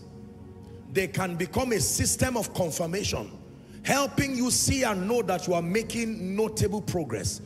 But as uncomfortable as it is, critics and naysayers can also be used as a system of caution to save you from decline and to save you from destruction. This is where the tragedy of only wanting supporters around you comes. And this is a weakness in leaders. We usually want those who sing our songs, those who sing our praises and say nice things around us. Unfortunately, if you are surrounded by only supporters, you may not arrive. You need both the ministry of supporters and you need the ministry of critics and naysayers.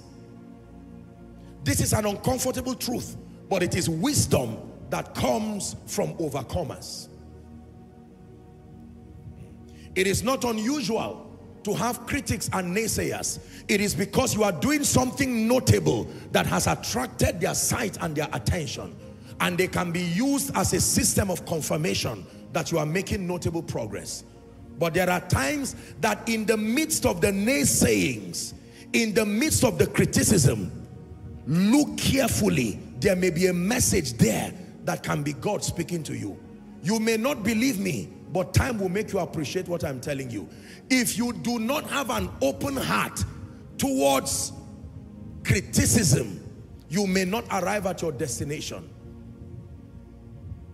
A man of God will say criticism is an opinion harshly explained.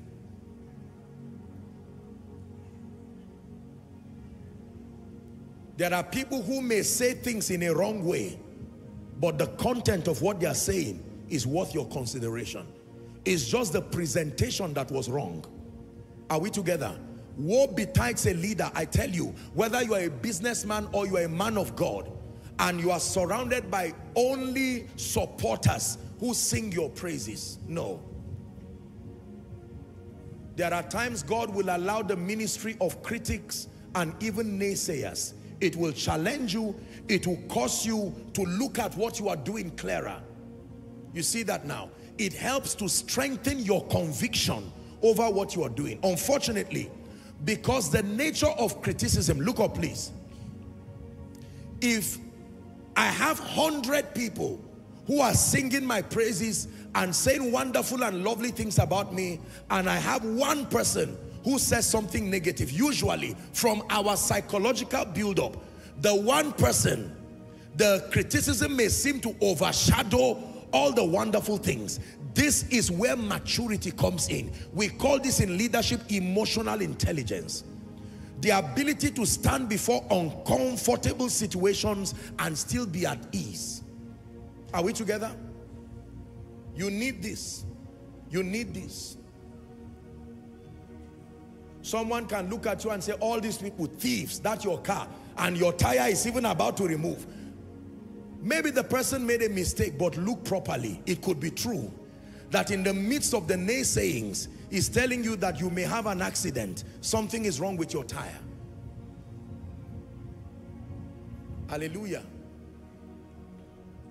I know you would want me to pray that you will never have critics, you will never have naysayers. You are trying to say that you do not want to be Jesus or Satan, because either way, whoever you choose among them, you will still have critics and you have naysayers. There are people who hate Jesus with a passion. There are people like me who hate Satan with a passion. Are we together? Either ways, you will never live in a world where all men love you. It does not exist. But if you live in a world where all men hate you, something is wrong with you. It's true. All men cannot hate you, ladies and gentlemen. It's a proof that something is wrong. There must be someone honest and sincere. This is also something for you to work on.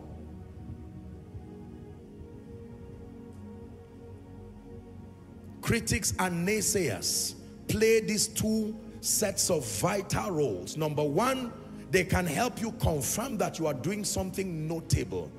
You see, the thing about success is that the moment your result begins to speak, usually in our world, everything becomes wrong with you. The shoes you were always wearing, now there's a problem with that shoe. Are we together? Yes. Unfortunately, it is the cross that comes with success. And people must be trained to be at peace with being controversial, at peace with being misunderstood. It is the cross that you have to carry.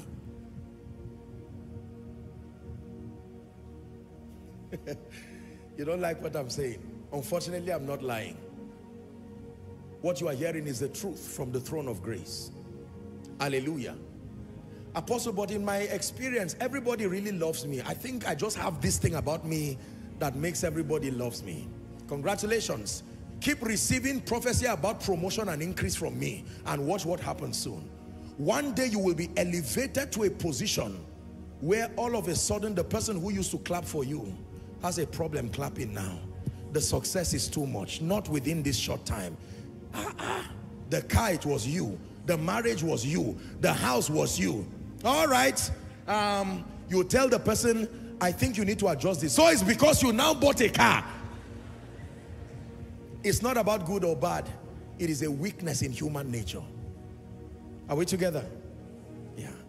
The moment success becomes notable, your chances are very high to be criticized. You see politicians, we talk about everybody. You know, sometimes in all fairness, I know that we ministers of the gospel, we receive our own too, but honestly, sometimes I pity politicians. My goodness. How those guys survive these things, I don't know. How do you survive walking and you are hearing someone insult you, and sometimes people can insult you to your this, your that, and you see the people just smile. Whether it was called for or uncalled for, that kind of stamina is noteworthy. There are pastors who start and say, I'm sincere.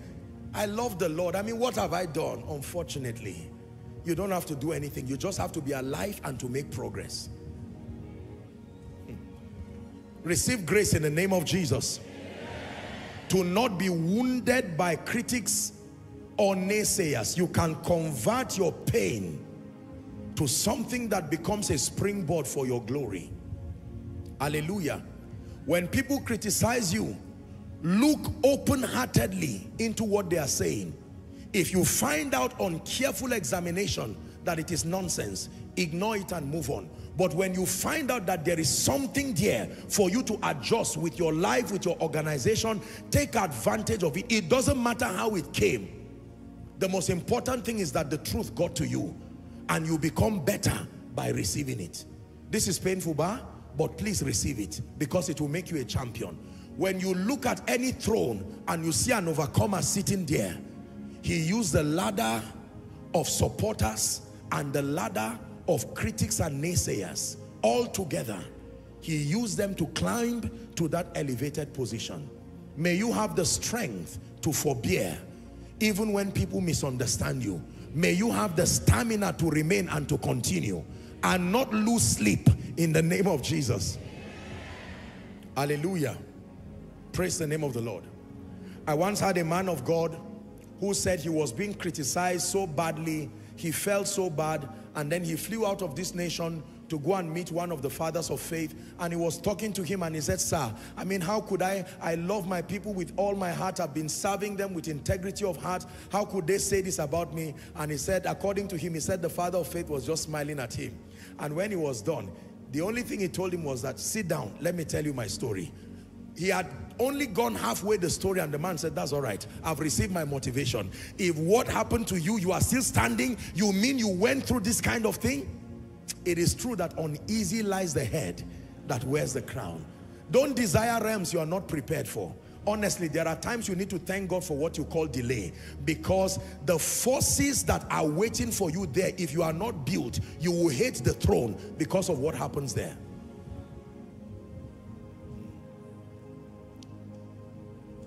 Are we together? Critics and naysayers confirm that you are making notable progress in life, but they can also be used to caution you from decline and to caution you from destruction. I repeat one last time, you will need both supporters and critics. Unfortunately, you don't have to invite any of them. They come on their own. This is what makes it painful. No sane man will invite naysayers to their lives. The system was designed to bring both. So on one hand, they are calling you King of Kings while they are eating the bread that was multiplied. Then a few weeks later, they curse you to your face and say, release Barabbas instead of this one. Let his blood be on our children. And Jesus was silent and he looked at them with compassion. He even said, Father, forgive them, for they know not what they do. Is someone learning? By this teaching, when you see anyone who you perceive to be an overcomer, now you can respect them. These are the keys, painful keys, you see, painful keys. So when you look at fathers of faith, like our father in the Lord, Daddy Adeboye, you imagine at 81, turning 82. That's how old he has been criticized. That's how old he may have been misunderstood. But that man you see right there is a testament of endurance.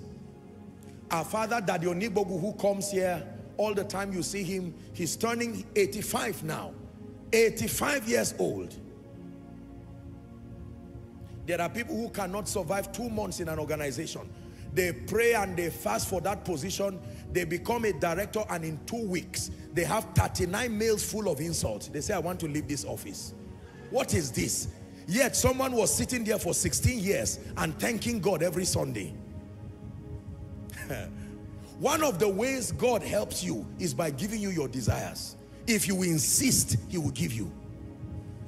Lord, I must become a senator. What is there in taking care of a constituency? I know I can do it. And God says, be careful. I know all these people, they are just thieves and armed robbers. And God answers your prayer by helping you to win election. As soon as you get there, you discover that the amount of insults you get from those who are entitled alone, you want to leave that office. Have you noticed all those who become presidents, they live quietly? Have you noticed in Nigeria and across the globe?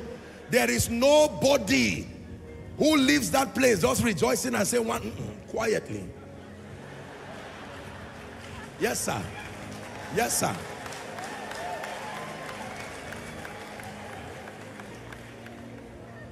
Have you seen many who work in certain organizations? By the time they're about to retire, they are quiet. They give thanks to God. Those who are waiting for that position, the people who are not even fighting, no problem. Just allow me retire and go. And then the person who gets in there, he gets in there with zeal. Don't worry, in 10 days, I will transform this organization. And after 2 years, they look for every man of God they can find. Something must be going wrong. Nothing is wrong. That's how it is. That's how it is. That's how it is. Lord, you must give me triplets. I don't want just a child. And someone is saying, don't worry, I want triplets. And God says, all right, answer her prayer. Then the triplets come. And you don't know what to do with yourself after 2 months. You call all your friends, they say, sorry, we are busy. And you say, you are wicked. You say, no, no, no. Just do your thing. It's your cross. Carry it. I once listened to a message years ago. I think it's by T.D. Jakes or so. Can you stand to be blessed? Very powerful message. It takes stamina to sustain the blessing. Many people are praying for what is bigger than them. There are things you call delay, but it's the mercy of God to prepare you first so that what you are praying for does not become what kills you. Number 6, koinonia for you.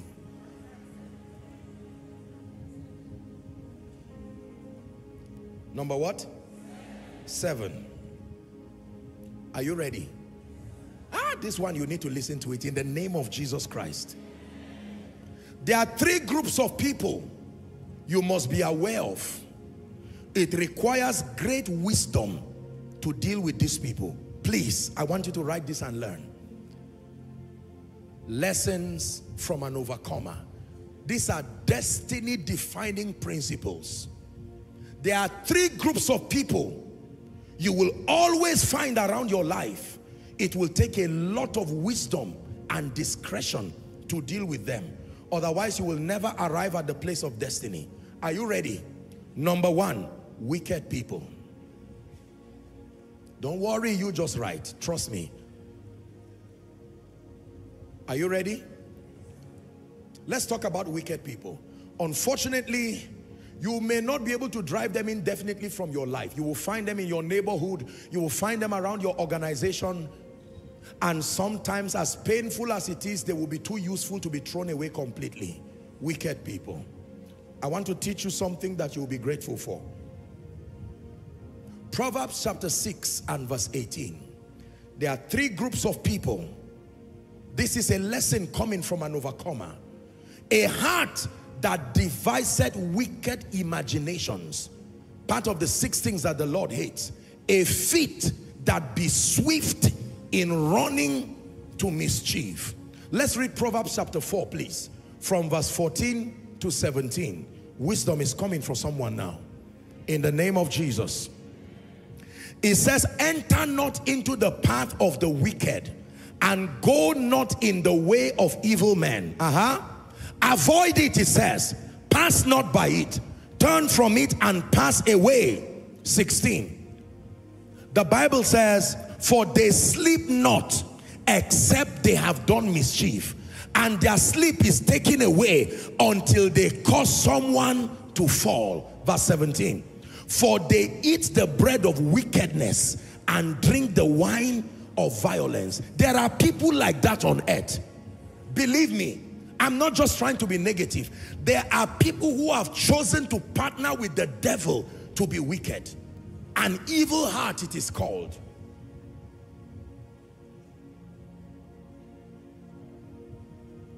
There are wicked people in our world. There are wicked people around your organization. There are wicked people in church. There are wicked people in society.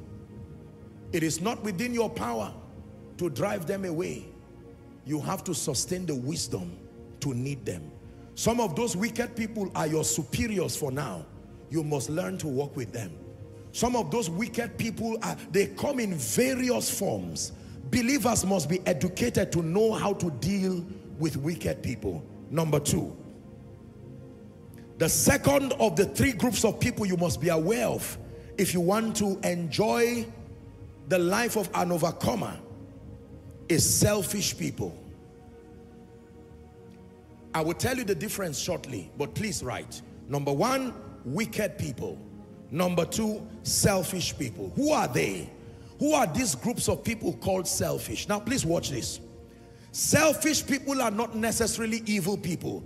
They are just people who are indifferent about your state, provided they get what they are looking for. The character of selfishness is that it does not mind who is wounded in the process.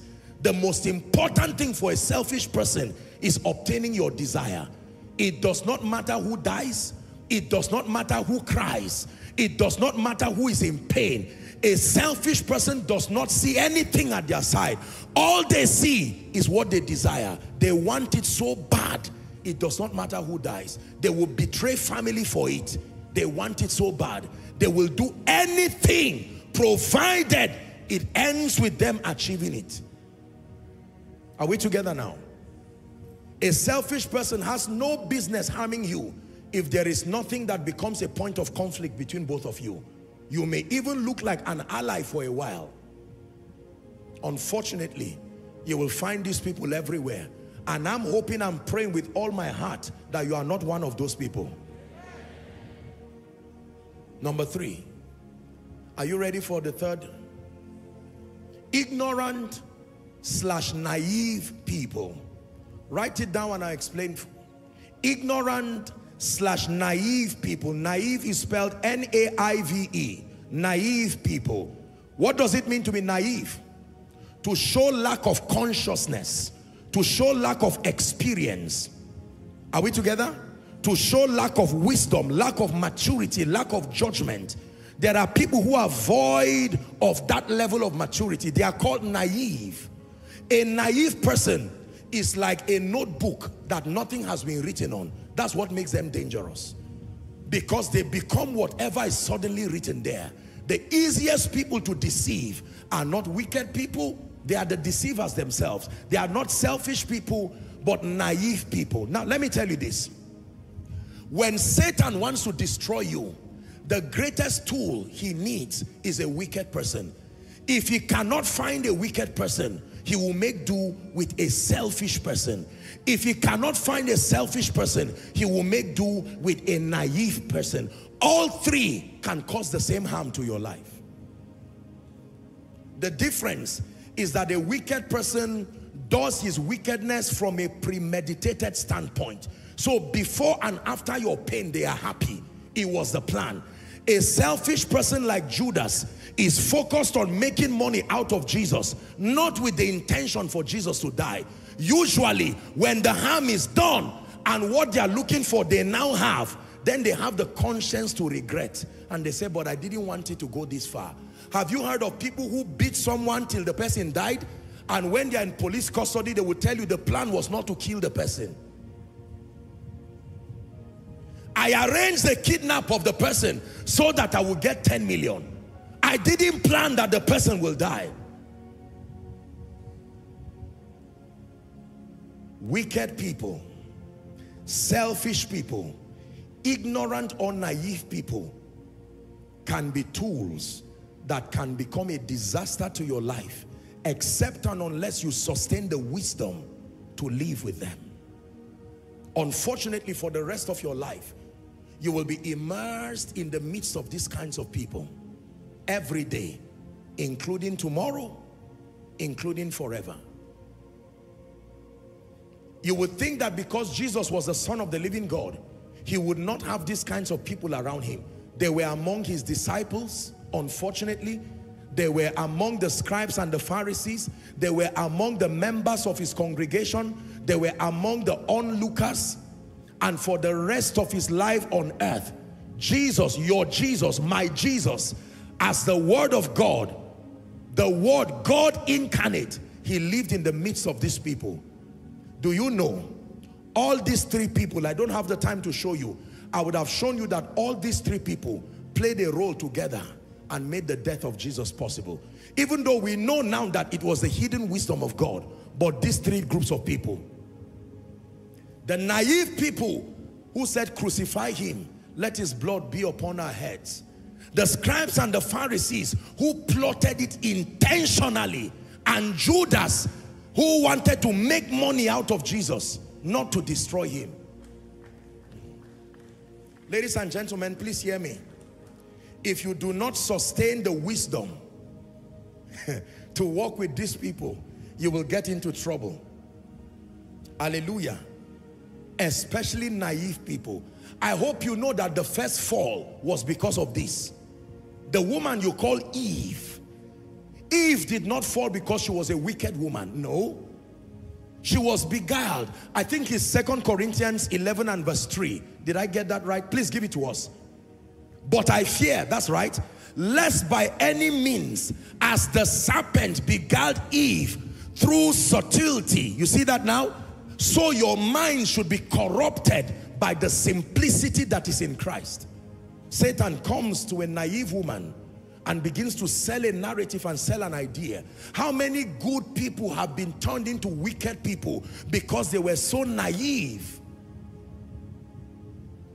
It is the reason why believers must be trained and be mentored. There are people today who have been made to steal. They are not thieves. They were just naive. There are many young boys today that have been made to join terrorist groups. By the time they catch these boys, some of them are barely teenagers, in their early adulthood, and you would find out they were just indoctrinated with extremist views. They were not wicked people by default. They were not selfish people by default. They were just naive, uneducated, inexposed people who became victims of the desire and the plan of others. I'm praying for you. Whatever will make you a prey in the hand of Satan and in the hand of wicked men, I'm praying in the name of Jesus, may God not allow that thing come around your life. Tonight's message may not apply to everybody. There are people who are too innocent to benefit from this message. They have not grown enough to see the value of this message. There are teachings that you need to archive. You may not understand the implication till you rise beyond certain levels. Then you will rush and look at that message. There are those who, this is a description of the season that they found themselves in. Hallelujah. Three groups of people. This one, it was a direct teaching that the Holy Spirit taught me. I did not read it in any book. These three groups of people. As much as possible, you keep praying and sanitizing your environment, but you have to get used to it. The cosmos is filled with a mixed multitude. Believers are just a portion of those on earth. Did the Bible not tell you not all men have faith? That means don't expect everybody to say God bless you. You find God bless you in church, but you will not find God bless you everywhere. There are people who will honor you and say, Apostle, God bless you. But there are other people who are vicious and wicked. There are others who are selfish. Unfortunately, this selfishness has spilled even to spouses, spilled into leaders. There are people who will not mind their entire families go down, with all due respect, provided they go forward. There are parents who will not mind their children becoming prostitutes, provided they return with money for them to eat. The Lord will show us mercy in Jesus' name. Can I still give you one more?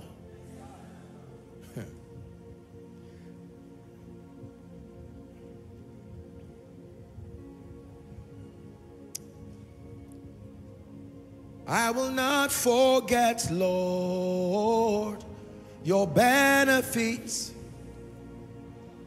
I will not forget, Lord, your benefits.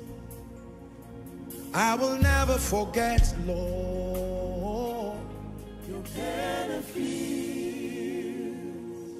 I'm reminded, I just raised that song because of a story that I heard, true story, of a woman who arranged a kidnap of one of her loved ones by herself. Arranged that kidnap and was joining all the people to cry too. How many young boys today talk to armed robbers and say, my father has money in this other room, the second one. And when the armed robbers come, plus the boy, they tell him to lie down too, and he will lie down and you will think he's innocent. By the time they carry the money is when the sharing formula goes wrong. Usually that's where people just scatter everything. Hallelujah. I'm praying for you, making reference to my teaching, the seeing eyes. Anybody who you have drawn to your life and is holding a sword you cannot see on your neck, I'm crying unto my God tonight. May God open your eyes to see this night. May God open your eyes to see this night. Listen, in this world, if God does not show you mercy, you will be helping to hold the knife that will kill you and not know. I'm not planting fear. This is wisdom. This is how life works. Whenever you see an overcomer, there are men who know this. That among all the people who say, Apostle, sir, yes, sir, yes, ma, your majesty, you are the greatest man of God in the world. Among those mixed multitudes, you must have the intelligence to discern that there are wicked people, there are selfish people, there are naive people. But like I taught you when I taught you on Destiny Helpers, I'm happy to also announce to you that there are sincere people. Do not think everyone is out to destroy you. No. Don't allow your pain stop you from knowing that there are sincere people. Don't throw the baby and the bad water. I need to balance this before we get to the last point. There are sincere people. I pray you become one of them. That you become a breath of fresh air to someone. And that the person will say, from the day you came into my life, you healed me from the pain of 20 years. I never believed that there would be Christians who could be sincere, but thank God for the gift of you. I'm praying again for someone who came to church saying, God, please bring a good friend to my life. I'm tired of people piercing me. I've spent my life with injuries from betrayals. May my God, who is also your God, send sincere people to you. Can I tell you? Sincere people have a therapeutic effect. When you find godly and sincere people, you can sleep with your eyes closed. And the thing about life and about God is one sincere person can bring the healing that 100 people may have caused for you. There are sincere people. Burn this at the back of your mind. Probably you are seated next to one. There are sincere people. Don't draw a conclusion from your years of pain and betrayal, from your years of whatever. Oh, they cheated me in business. Oh, church people are terrible. All pastors are demons. They just... No! Don't conclude like that. There are still sincere people. There are still sincere people. This is a prophetic message for someone. Are there still good men? Yes. Are there still good women? Yes. Are there still good parents? Yes. Are there still good politicians? Yes. Are there still good leaders? Yes. Are there still good men of God? Yes. Are there still sincere Christians? Yes. If you are not part of that sincere army, there is room for you to join. But do not conclude that all men are evil. You may be wrong. There are evil men. There are selfish men. There are naive men. But my goodness, there are men who are called gifts.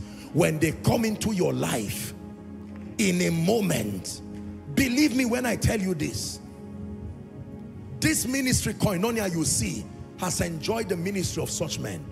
There are a few of these men God has brought in my own life. Truly, you can call them consolations by God. And Adam had children, he knew his wife, he had Cain and Abel. What did Abel do for Cain to kill him? Cain killed Abel and was arguing with God. You can imagine the pain of that loss in the heart of Eve. But then the Bible says it beautifully.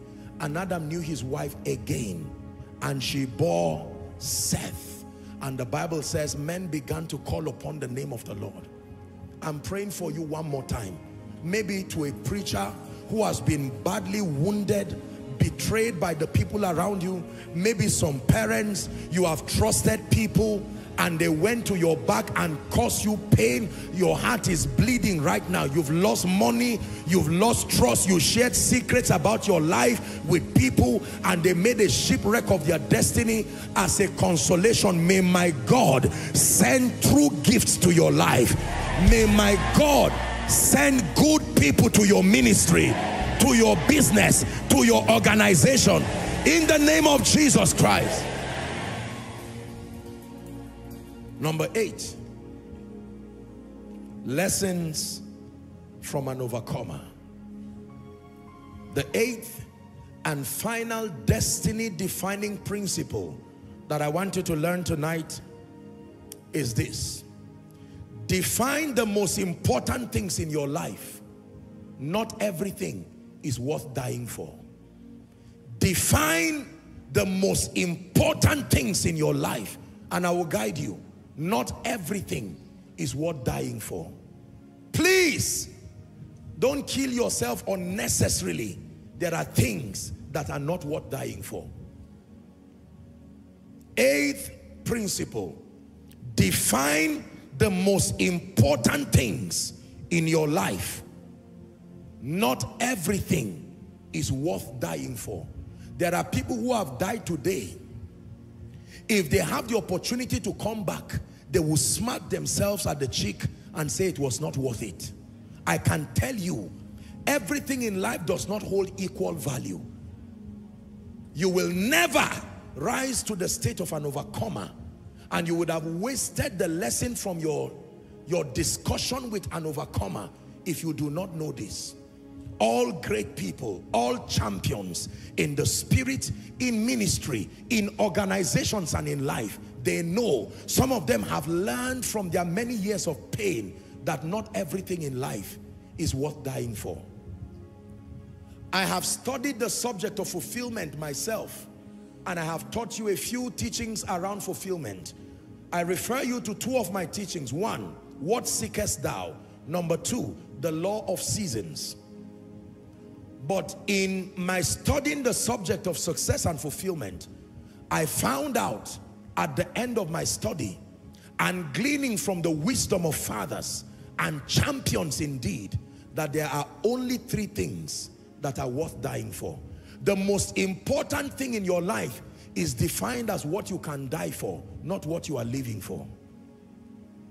The most important things in your life are defined not just because you are living for them, but that you can die for them. Anything you cannot die for is not that important. Don't let it give you heart attack.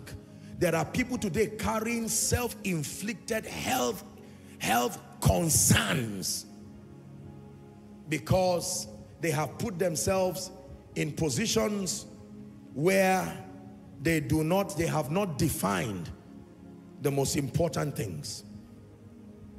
Can I share with you my perspective about the three most important things in your life. Number one, your relationship with Jesus. This is the first thing that is worth dying for, not just living for. It is worth dying for. If you can only live for Jesus, you are not serious. Genuine love is demonstrated in the ability to both live and, if need be, die for a cause. Your relationship with Jesus. Mark chapter 8, 35 to 37. At the center of it all, it's you that I see. It's you that I see. At the center of it all, it's you that I see. It's you that I see. Give us that scripture. Mark 8:35. For whatsoever, whosoever will save his life, is that in your Bible? He shall lose it. But whosoever shall lose his life for my sake and the gospel's, the same shall save it. Reading to 37. For what shall it profit a man, the Bible says, if he shall gain the whole world and lose his own soul? Or what shall a man give in exchange for his soul? Ladies and gentlemen, your relationship with Jesus is the guarantee of your eternal destiny. It should be the most important thing in your life. It's not a preacher's manipulation. No, no, no. I don't care what you have. I don't care what you do well in. If Jesus is not at the epicenter of your life, you have not defined your priorities right. Number two, what is the second thing worth dying for? Your family. Both biological and spiritual. Family is worth dying for. When Job lost everything in his life, the only thing that was left was family. Business could not stand the test of time. Reputation could not stand the test of time.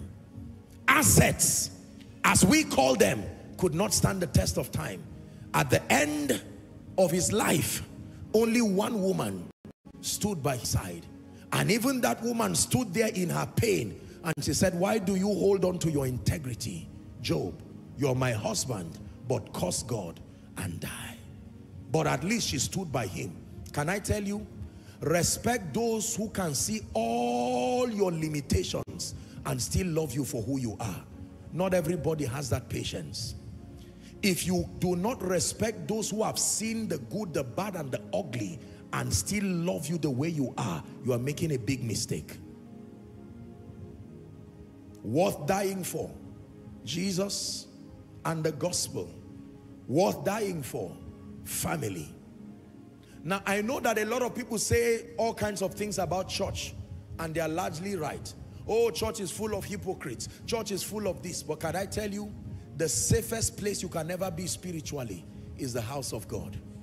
In the midst of all these stories here and there, you will still find people who love you in church.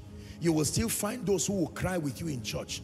If you think I'm joking, lose a loved one or let something happen. And that's when you will know that many people are selfish. It is in church you will find someone who does not know you, but just seeing you cry can come to you and say, what is the matter? Can I help you? Don't get used to wicked people and think everyone is wicked. In church, there are good people. There are all kinds of vessels. Vessels of clay, vessels of wood, vessels of silver, and vessels of gold. Many years ago, I made a commitment with my life that aside being a man of God, one of my greatest goals in life is to be a shoulder for as many wounded people. Beyond being a man of God, my greatest testimony is not just that I was or I am a great man of God, but that someone, I'm not called to solve everybody's problem, but the much that I can do, not little, the much that I can do, if I can use my life to wipe somebody's tears, it may not be the best, but it was not the worst. You see, we're not called to do everything. When it has to do with being there for people, you don't need ordination. You don't need education. You just need a good heart. There are things you will need qualification to do. Showing love and kindness is not one of those. Educated or otherwise, you can show love and kindness. Are we together? Wealthy or otherwise, you can show love or kindness. When it has to do with love and kindness, gender does not necessarily matter. Age may not matter. Our world is full of bleeding people, bleeding preachers. I once saw a photo, I think it was on YouTube or so. I can't remember what I was looking for. And then I saw, I think it was a graphic representation of something. And a man who was holding on to his small son, shielding the son from something or so. And there were all kinds of arrows on that man. I said, how true. Some of you never know what men of God go through. The stress, the pain, the internal crisis, having their own issues that they have to throw away. This is true for preachers. This is true for leaders. And most times the church sometimes can be full of very ungrateful people. They do not know that every sermon you hear comes from a standpoint of blood, tears, and sacrifice. How about leaders? You come to your workplace and you see ideas that keep scaling that organization, not knowing that someone lost sleep for that idea to come about.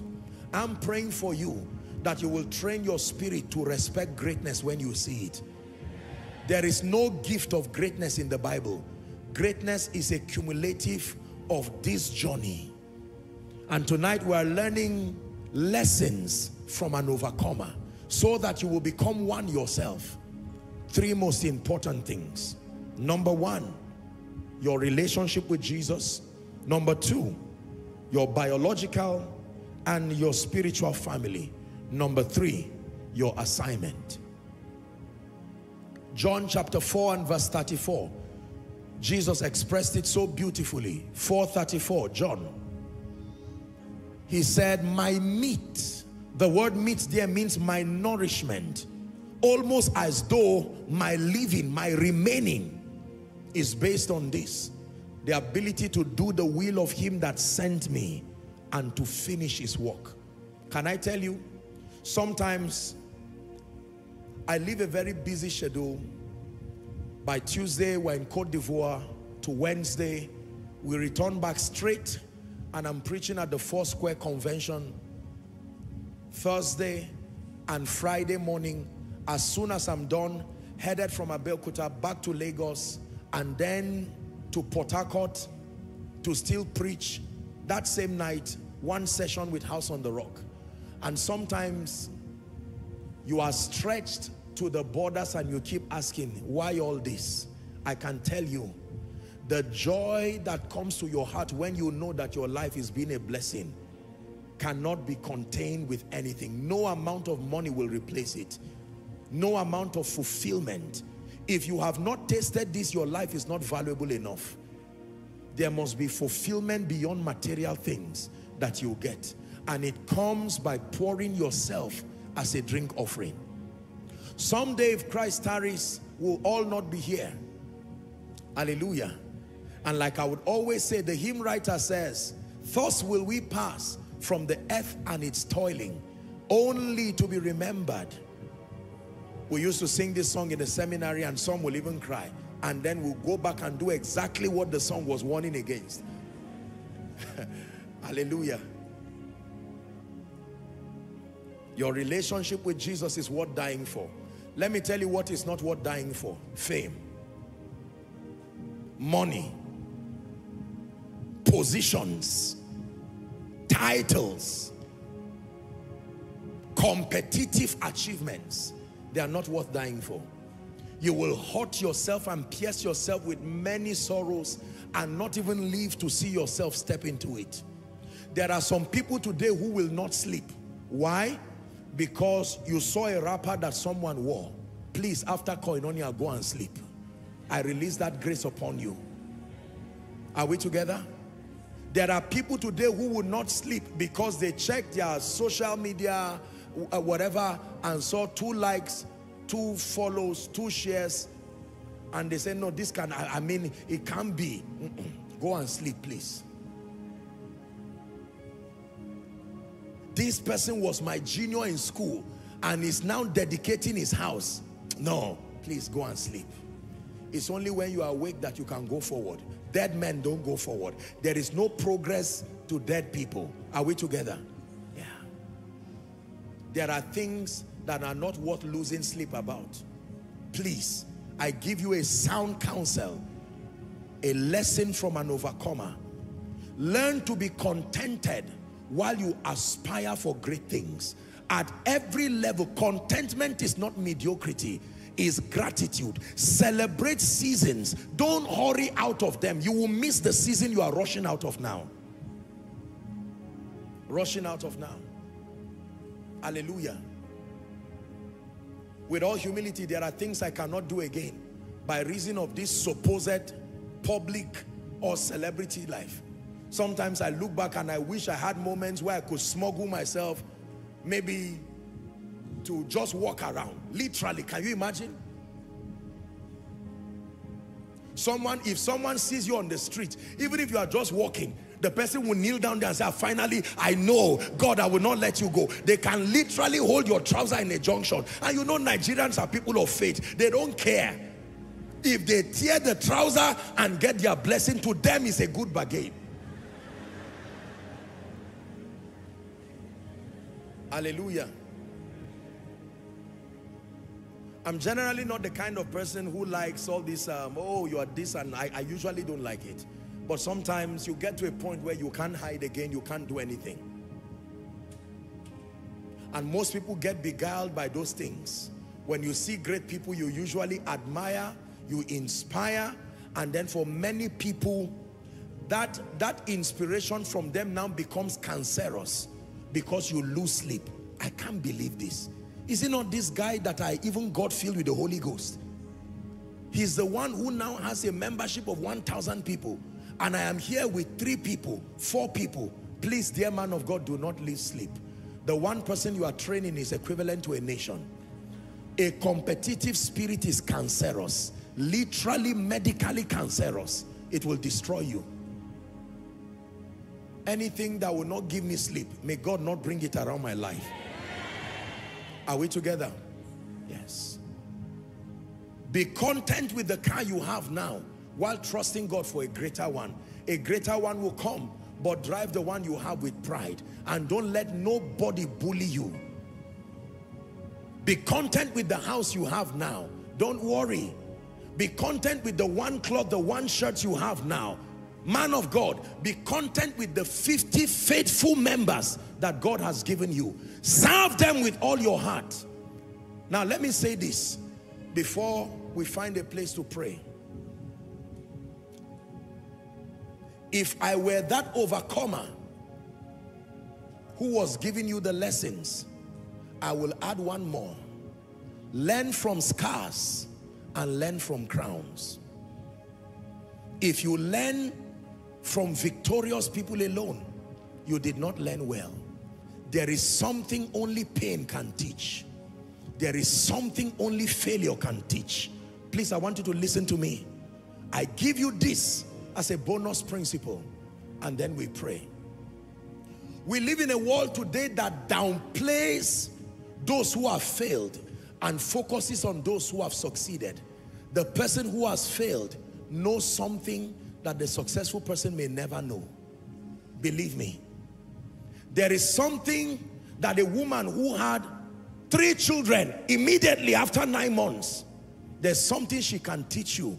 But there is something only the woman who knows the pain of barrenness can teach you. You must learn to learn from people who have failed and have remained, not just those who have succeeded.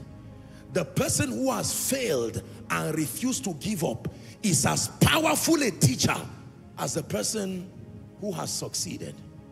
Is someone learning now? If I were that overcomer in this teaching and I had the privilege to teach you, I will add number 9, and that would be learn from scars as well as crowns.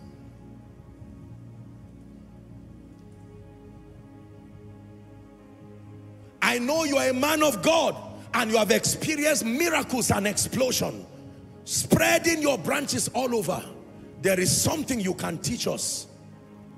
But I also want to hear from the man who has only pastored 10 members for 10 years and has not given up. There is a kind of wisdom only that man can bring. Are we together? Yes. I want to learn from the woman who gave birth immediately and the one who waited 20 years. Both of them have something to tell me. I want to learn from the man who never had an opportunity to be educated, but he was able to raise 3 or 4 children. Not just the CEO who became a billionaire at 19. Both of them have something to tell me. Can I tell you? Do not fall prey to the mistake that many have made. Do not just respect successful people alone. Respect those who have failed and are still standing. When a man fails and refuses to give up, there is something he has and he can tell you. Is someone learning? The one who is very wealthy can teach you financial principles, but the one who has little can teach you joy and gratitude in the midst of little. You need to learn from both of them. The wealthy man may not be able to sleep if he loses 1 billion, but the person who has stayed having little and knows how to sleep can teach you how to find rest when things do not work. Most believers ignore people who have scars alone without a crown, not knowing that the road to the throne is the cross. When we get to heaven, I have taught you, among the many ways we know Jesus, it's not just the crown on his head. He's not the only one with a crown. The 24 elders have crowns. The saints will be given crowns. But there is only one who has a kind of scar that no one can replicate. That scar is what brands him as Savior. Not everybody can show you their crown, but if they can show you their scar, respect them. The man does not have a car, but he has trekked with his children from primary school until they are now in university. Let him teach you how to be joyful without things. There is something he can teach you. I learn from everyone. The Bible says go to the ants and learn. They have something to teach you. When I meet a man who has failed and is crying, I tell him, what can you teach me? When I meet a man who has succeeded exceptionally, I tell him, what can you teach me? I do not learn only from victors. I learn from those who are testaments of endurance. They have failed. They can teach you how not to fail.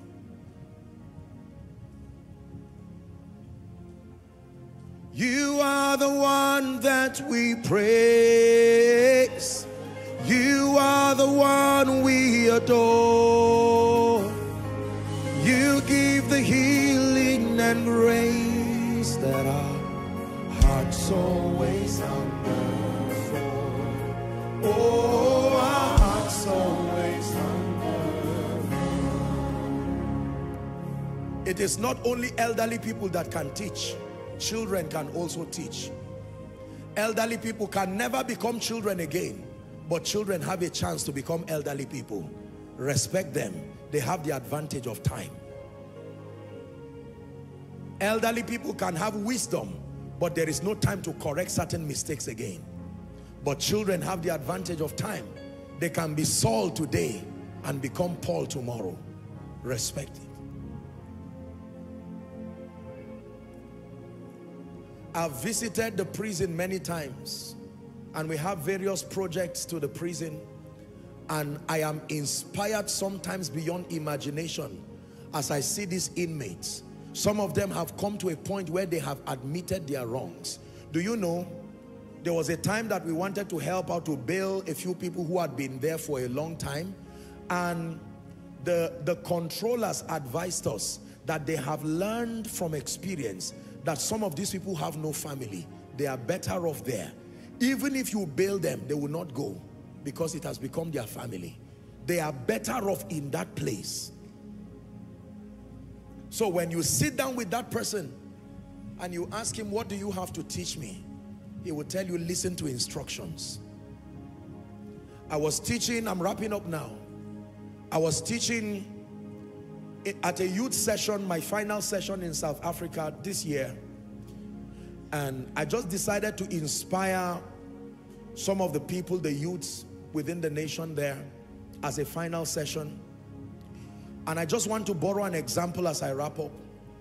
And I told them I was going to simulate a discussion between an elderly you and a younger you. If the 10-year-old you meets with the 50-year-old you and they discuss, what will be their discussion? Will it be, well done, you are what I always wanted to be, or something is wrong, I wish I could go back? I have told you that at the end of your life you will always be remembered, only be remembered by the problems you created or the ones you solved. There are many of you who right now are in that conversation. If the 10-year younger version of you looks at the you now, you will watch him bleed. And he says, this is not what I wanted to become. This was not our discussion. What happened? Now that you are alive, you can make the you now to celebrate with the you that is waiting in your 20 years from now. That 10, 20 years from now, you can look back to this version of you and say, well done. I made the wrongs right. I built the relationships. I got my life back in order. I'm praying for you that the 70, 80-year-old version of you will not turn back and watch the younger version crying and say, I kept calling your attention. When you were 30, I said you were missing it, you did not listen. You got to 40, I said you were missing it, you did not listen. Now you are 80 and you are full of regrets. There are many elderly people today who are going to their graves in pain. They made certain mistakes. And watch this. This is the conclusion of my discourse tonight. The man who is sitting today as an overcomer is not always smiling. Sometimes they cry even on the throne because they remember in regret opportunities missed. Some of these principles that they did not adhere to. I was sent by that overcomer to you to tell you the mistake you are making has been made by someone, and the end of it is not joy. You have a chance to correct it now. The lack of wisdom that you are doing now, someone has done it for you already. He finally became an overcomer, but there are things. The man called Abraham, even though he was a patriarch of faith, don't forget, Ishmael came and Ishmael fought Isaac. He still fights Isaac till today. And so the lesson from the overcomer called Abraham is that impatience will always make you give birth to what fights your promise. Make sure you don't just say, I am a seed of Abraham. Learn from the pain of the patriarch. If you were to meet with David today, David will tell you that I was a great man after God's heart, but there were mistakes I made with my life. Do not make that mistake. How about Solomon the wise? You will see him seated today, and if you were to see Solomon, he will tell you, read the book of Ecclesiastes for the next 1 month, and he will cry while he's saying it. Read the book of Ecclesiastes and give it to every successful person to read. That of writing many books there is no end, and much study is a weariness to the body. But this is the conclusion of the matter. Fear God and keep his commandments, he said, for this is the whole duty of man. If you were to meet the man Paul, seated as an overcomer, he will say, I have a message for you. Know God early. Know God early. It will save you a lot of problems. Know God early. If you were to meet Esau and meet Jacob, they would tell you, do not sell your destiny for a pottage of stew. It is not worth it. Do not sell your birthright because you are hungry. Endure. Your birthright is greater than your hunger today. And then, if you sit and watch the greatest overcomer of all times, he's called the King of Kings. He seated himself upon that throne. Let me tell you what he will tell you. Come unto me, all ye that are heavy laden and are weary, and he will tell you, I can give you rest. Rest from yesterday, rest from pain, rest from misery, rest from curses. I can give you rest. He says, my yoke is easy and my burden is light. You shall find rest indeed for your soul. Take my yoke upon you. If you meet the overcomer, he will tell you, no matter how your sins are, I paid that price for you as proof of love. You may not be able to do anything about yesterday, but you can start afresh today and make meaning with your today for a great tomorrow. We are surrounded by overcomers. They are called a great cloud of witnesses. I've been assigned by the Spirit to glean from their wisdom and to share with you tonight irrefutable, destiny-defining principles that have turned ordinary men to become champions, hoping that soon enough in your lifetime you will have a chance to sit upon this rare throne that not many sit on as an overcomer yourself, that your name will be turned from Joshua Selman to an overcomer, from Mary, from Grace to an overcomer, that people will look at you and indeed you will be called an overcomer. Please rise up on your feet.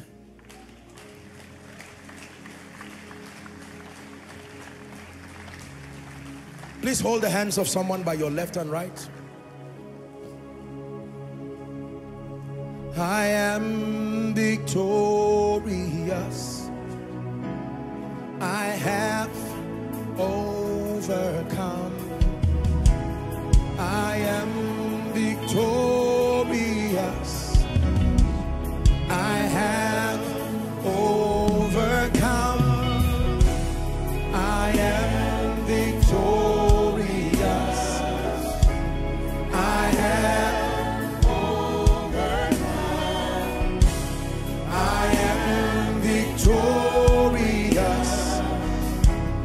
I have overcome. Whilst you are holding the hands of your neighbor left and right, I want you to pray a very simple, sincere prayer from the depth of your heart. You're going to say, Lord, cause my neighbor to become an overcomer, that they do not ignore this lesson that has come from the pain of overcomers. Go ahead. That is your only prayer for tonight.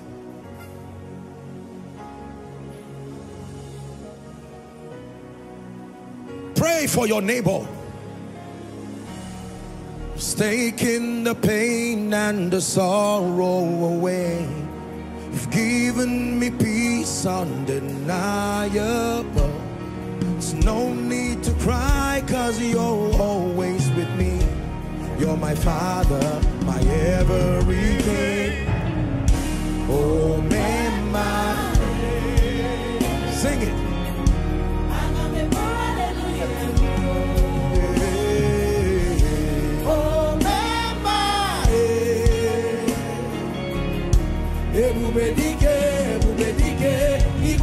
Lord, you took my pain away and then you gave me joy. You're my peace, my melody in the center of the storm. You gave me a brand new song to sing to you. That's why I will lift up my voice and sing. Yeah, yeah.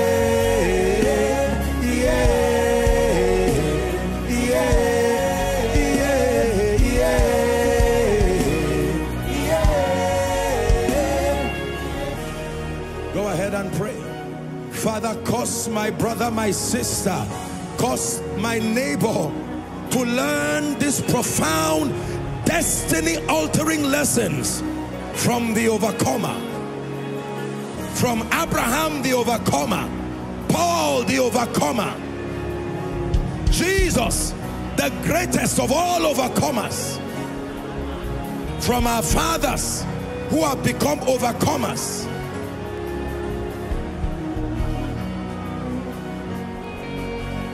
Hallelujah. Hallelujah. I pray for you in the name of Jesus. For many of you who have been wounded in life and destiny, you have felt like you have failed and failed and failed and failed and failed. I'm speaking by the Spirit of the living God, that every negative voice that has spoken to you that you will never emerge, you will never become, may that voice be silenced now. For those of you who have made all kinds of mistakes around your life and destiny, and you are wondering whether it's worth continuing the journey, I bring you glad tidings. There is hope for a tree. Even if it be cut off at the scent of water, receive grace to keep going. Receive grace to keep going. Receive grace to keep going. I pray for you, for everyone who has ignored hitherto any of these 8 lessons that we have today learned from the overcomer. I pray for grace that you will retrace your steps. Grace to take the wisdom of the overcomer seriously. In the name of Jesus Christ.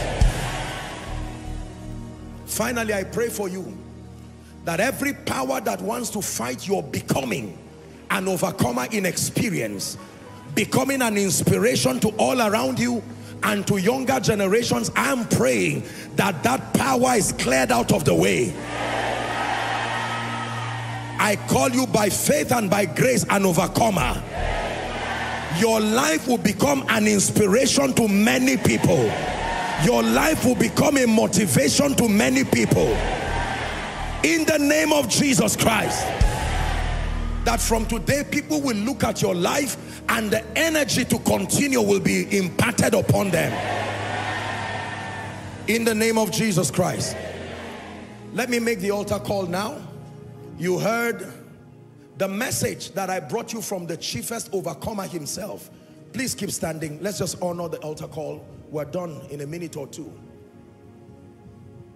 You have heard Abraham's perspective, Paul's perspective, Joshua Selman's perspective, but Jesus himself calls on you. And this, the chiefest of all overcomers, in fact, the reason why there are all other overcomers, he's calling you to make it right with him tonight. It doesn't matter what has gone right or wrong in your life, ladies and gentlemen. When you come to Jesus, he gives you an opportunity to make it right. I want to call 2 groups of people in one right now. 2 groups of persons. Number one, those who are making this decision for the first time. You're saying, Apostle, I will do myself a disservice to ignore this call, not after the things that I've heard today. And then number 2, the second group are people who are saying, I need to rededicate my life. As you kept reading the list, I found out that I was a victim of almost all of them. I have almost all through my life ignored the counsel of this overcomer, and I want to make it right. I'm going to count 1 to 5. Leave wherever you are and literally run. Come and stand before me as I lead you to make this decision and to encounter this overcomer. Please, may I request that you stand so there'll be space. I'm counting now. 1. Let's honor them as they come. 2. Come. Come. Don't be ashamed. The overcomer calls you. Regardless your past, regardless yesterday, regardless your limitations, he gives you a new opportunity. No eye has seen, no ear has heard what God has prepared for me. So I submit to his work in me till Christ be formed in me. No eye has seen, no ear has heard what God has prepared for me. So I submit to his work in me till the Christ is formed in me. Ladies and gentlemen, brothers and sisters, thank you. Thank you for making this noble decision. You're joining them. Please hurry up. It's my joy and honor to introduce to you the overcomer, Jesus himself, the captain of our salvation, the one who sits at the right hand of the Father, he calls you into a functional relationship. The Bible says, as many as will come to him, he will in no wise cast away. May I request that you lift your right hand, please, high above your head as a sign of surrender, and say this after me. Believe it whilst you say it. Say, Lord Jesus, I have heard your word. I come to you just as I am. I believe that you died for my sin. I believe that you rose again for my justification. Right now, I receive your life, and I declare that eternal life is in my spirit now.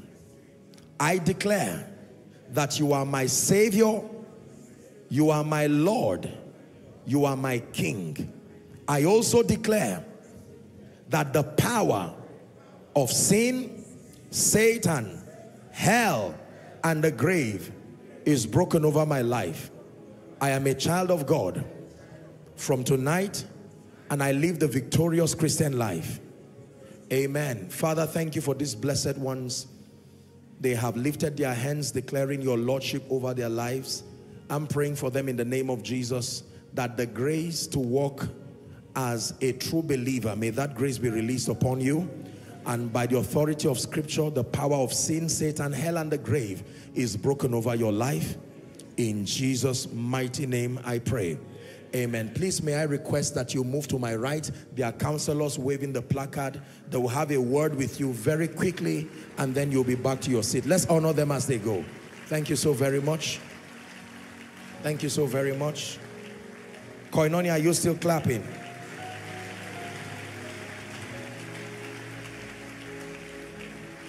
Hallelujah. All right, while standing, just a quick announcement, and then I'll speak a final blessing on your life, and we're done. Thank you for your patience. This is coming from the media department.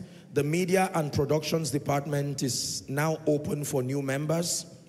All interested persons should send their applications to media@koinoniaglobal.org. media@koinoniaglobal.org. They are particularly looking for competent people in the following area: visual mixing, video editing, good writing skills, videography, photography, graphic designs, projection, broadcast, and production. So God has graced you in any of these areas. Do well to apply, and you can get to our PR desk after the grace, and there'll be more information. I'm told that the application closes in 2 weeks. By the 26th of November, the doors will be closed. So take this as an opportunity to serve in the house of God.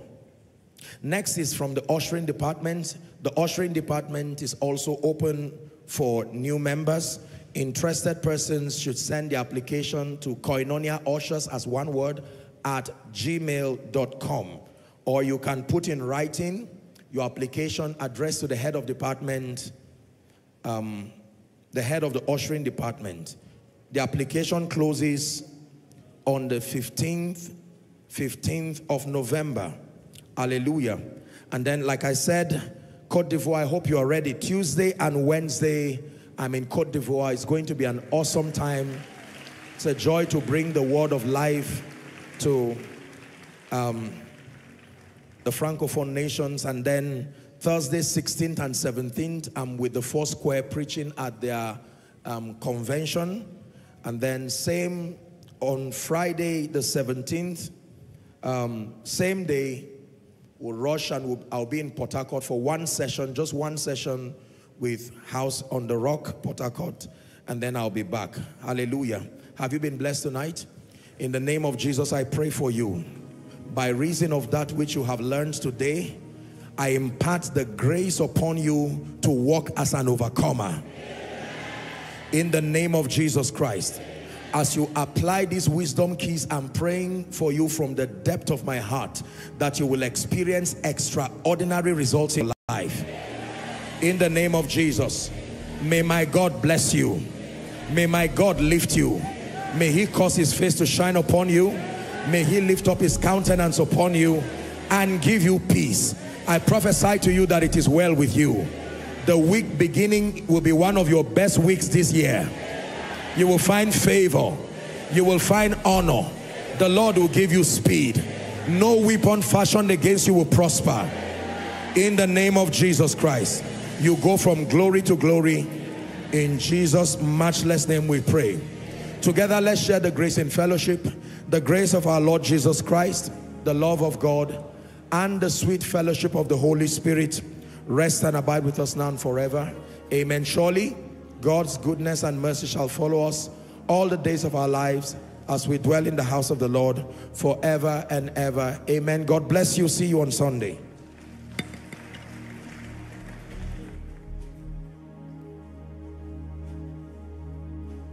No eye has seen, no ear has heard what God has prepared for me. So I submit to his work in me till Christ be formed in me. No eye has seen, no ear has heard what God has prepared for me.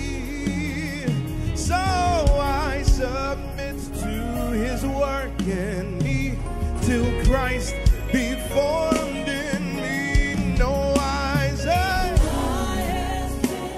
no ear has heard what God has prepared for me. So I submit to his work in me till Christ be formed.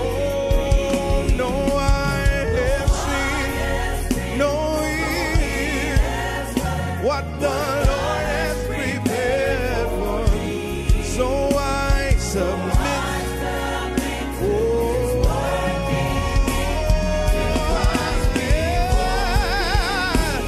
No eye has seen, no ear what God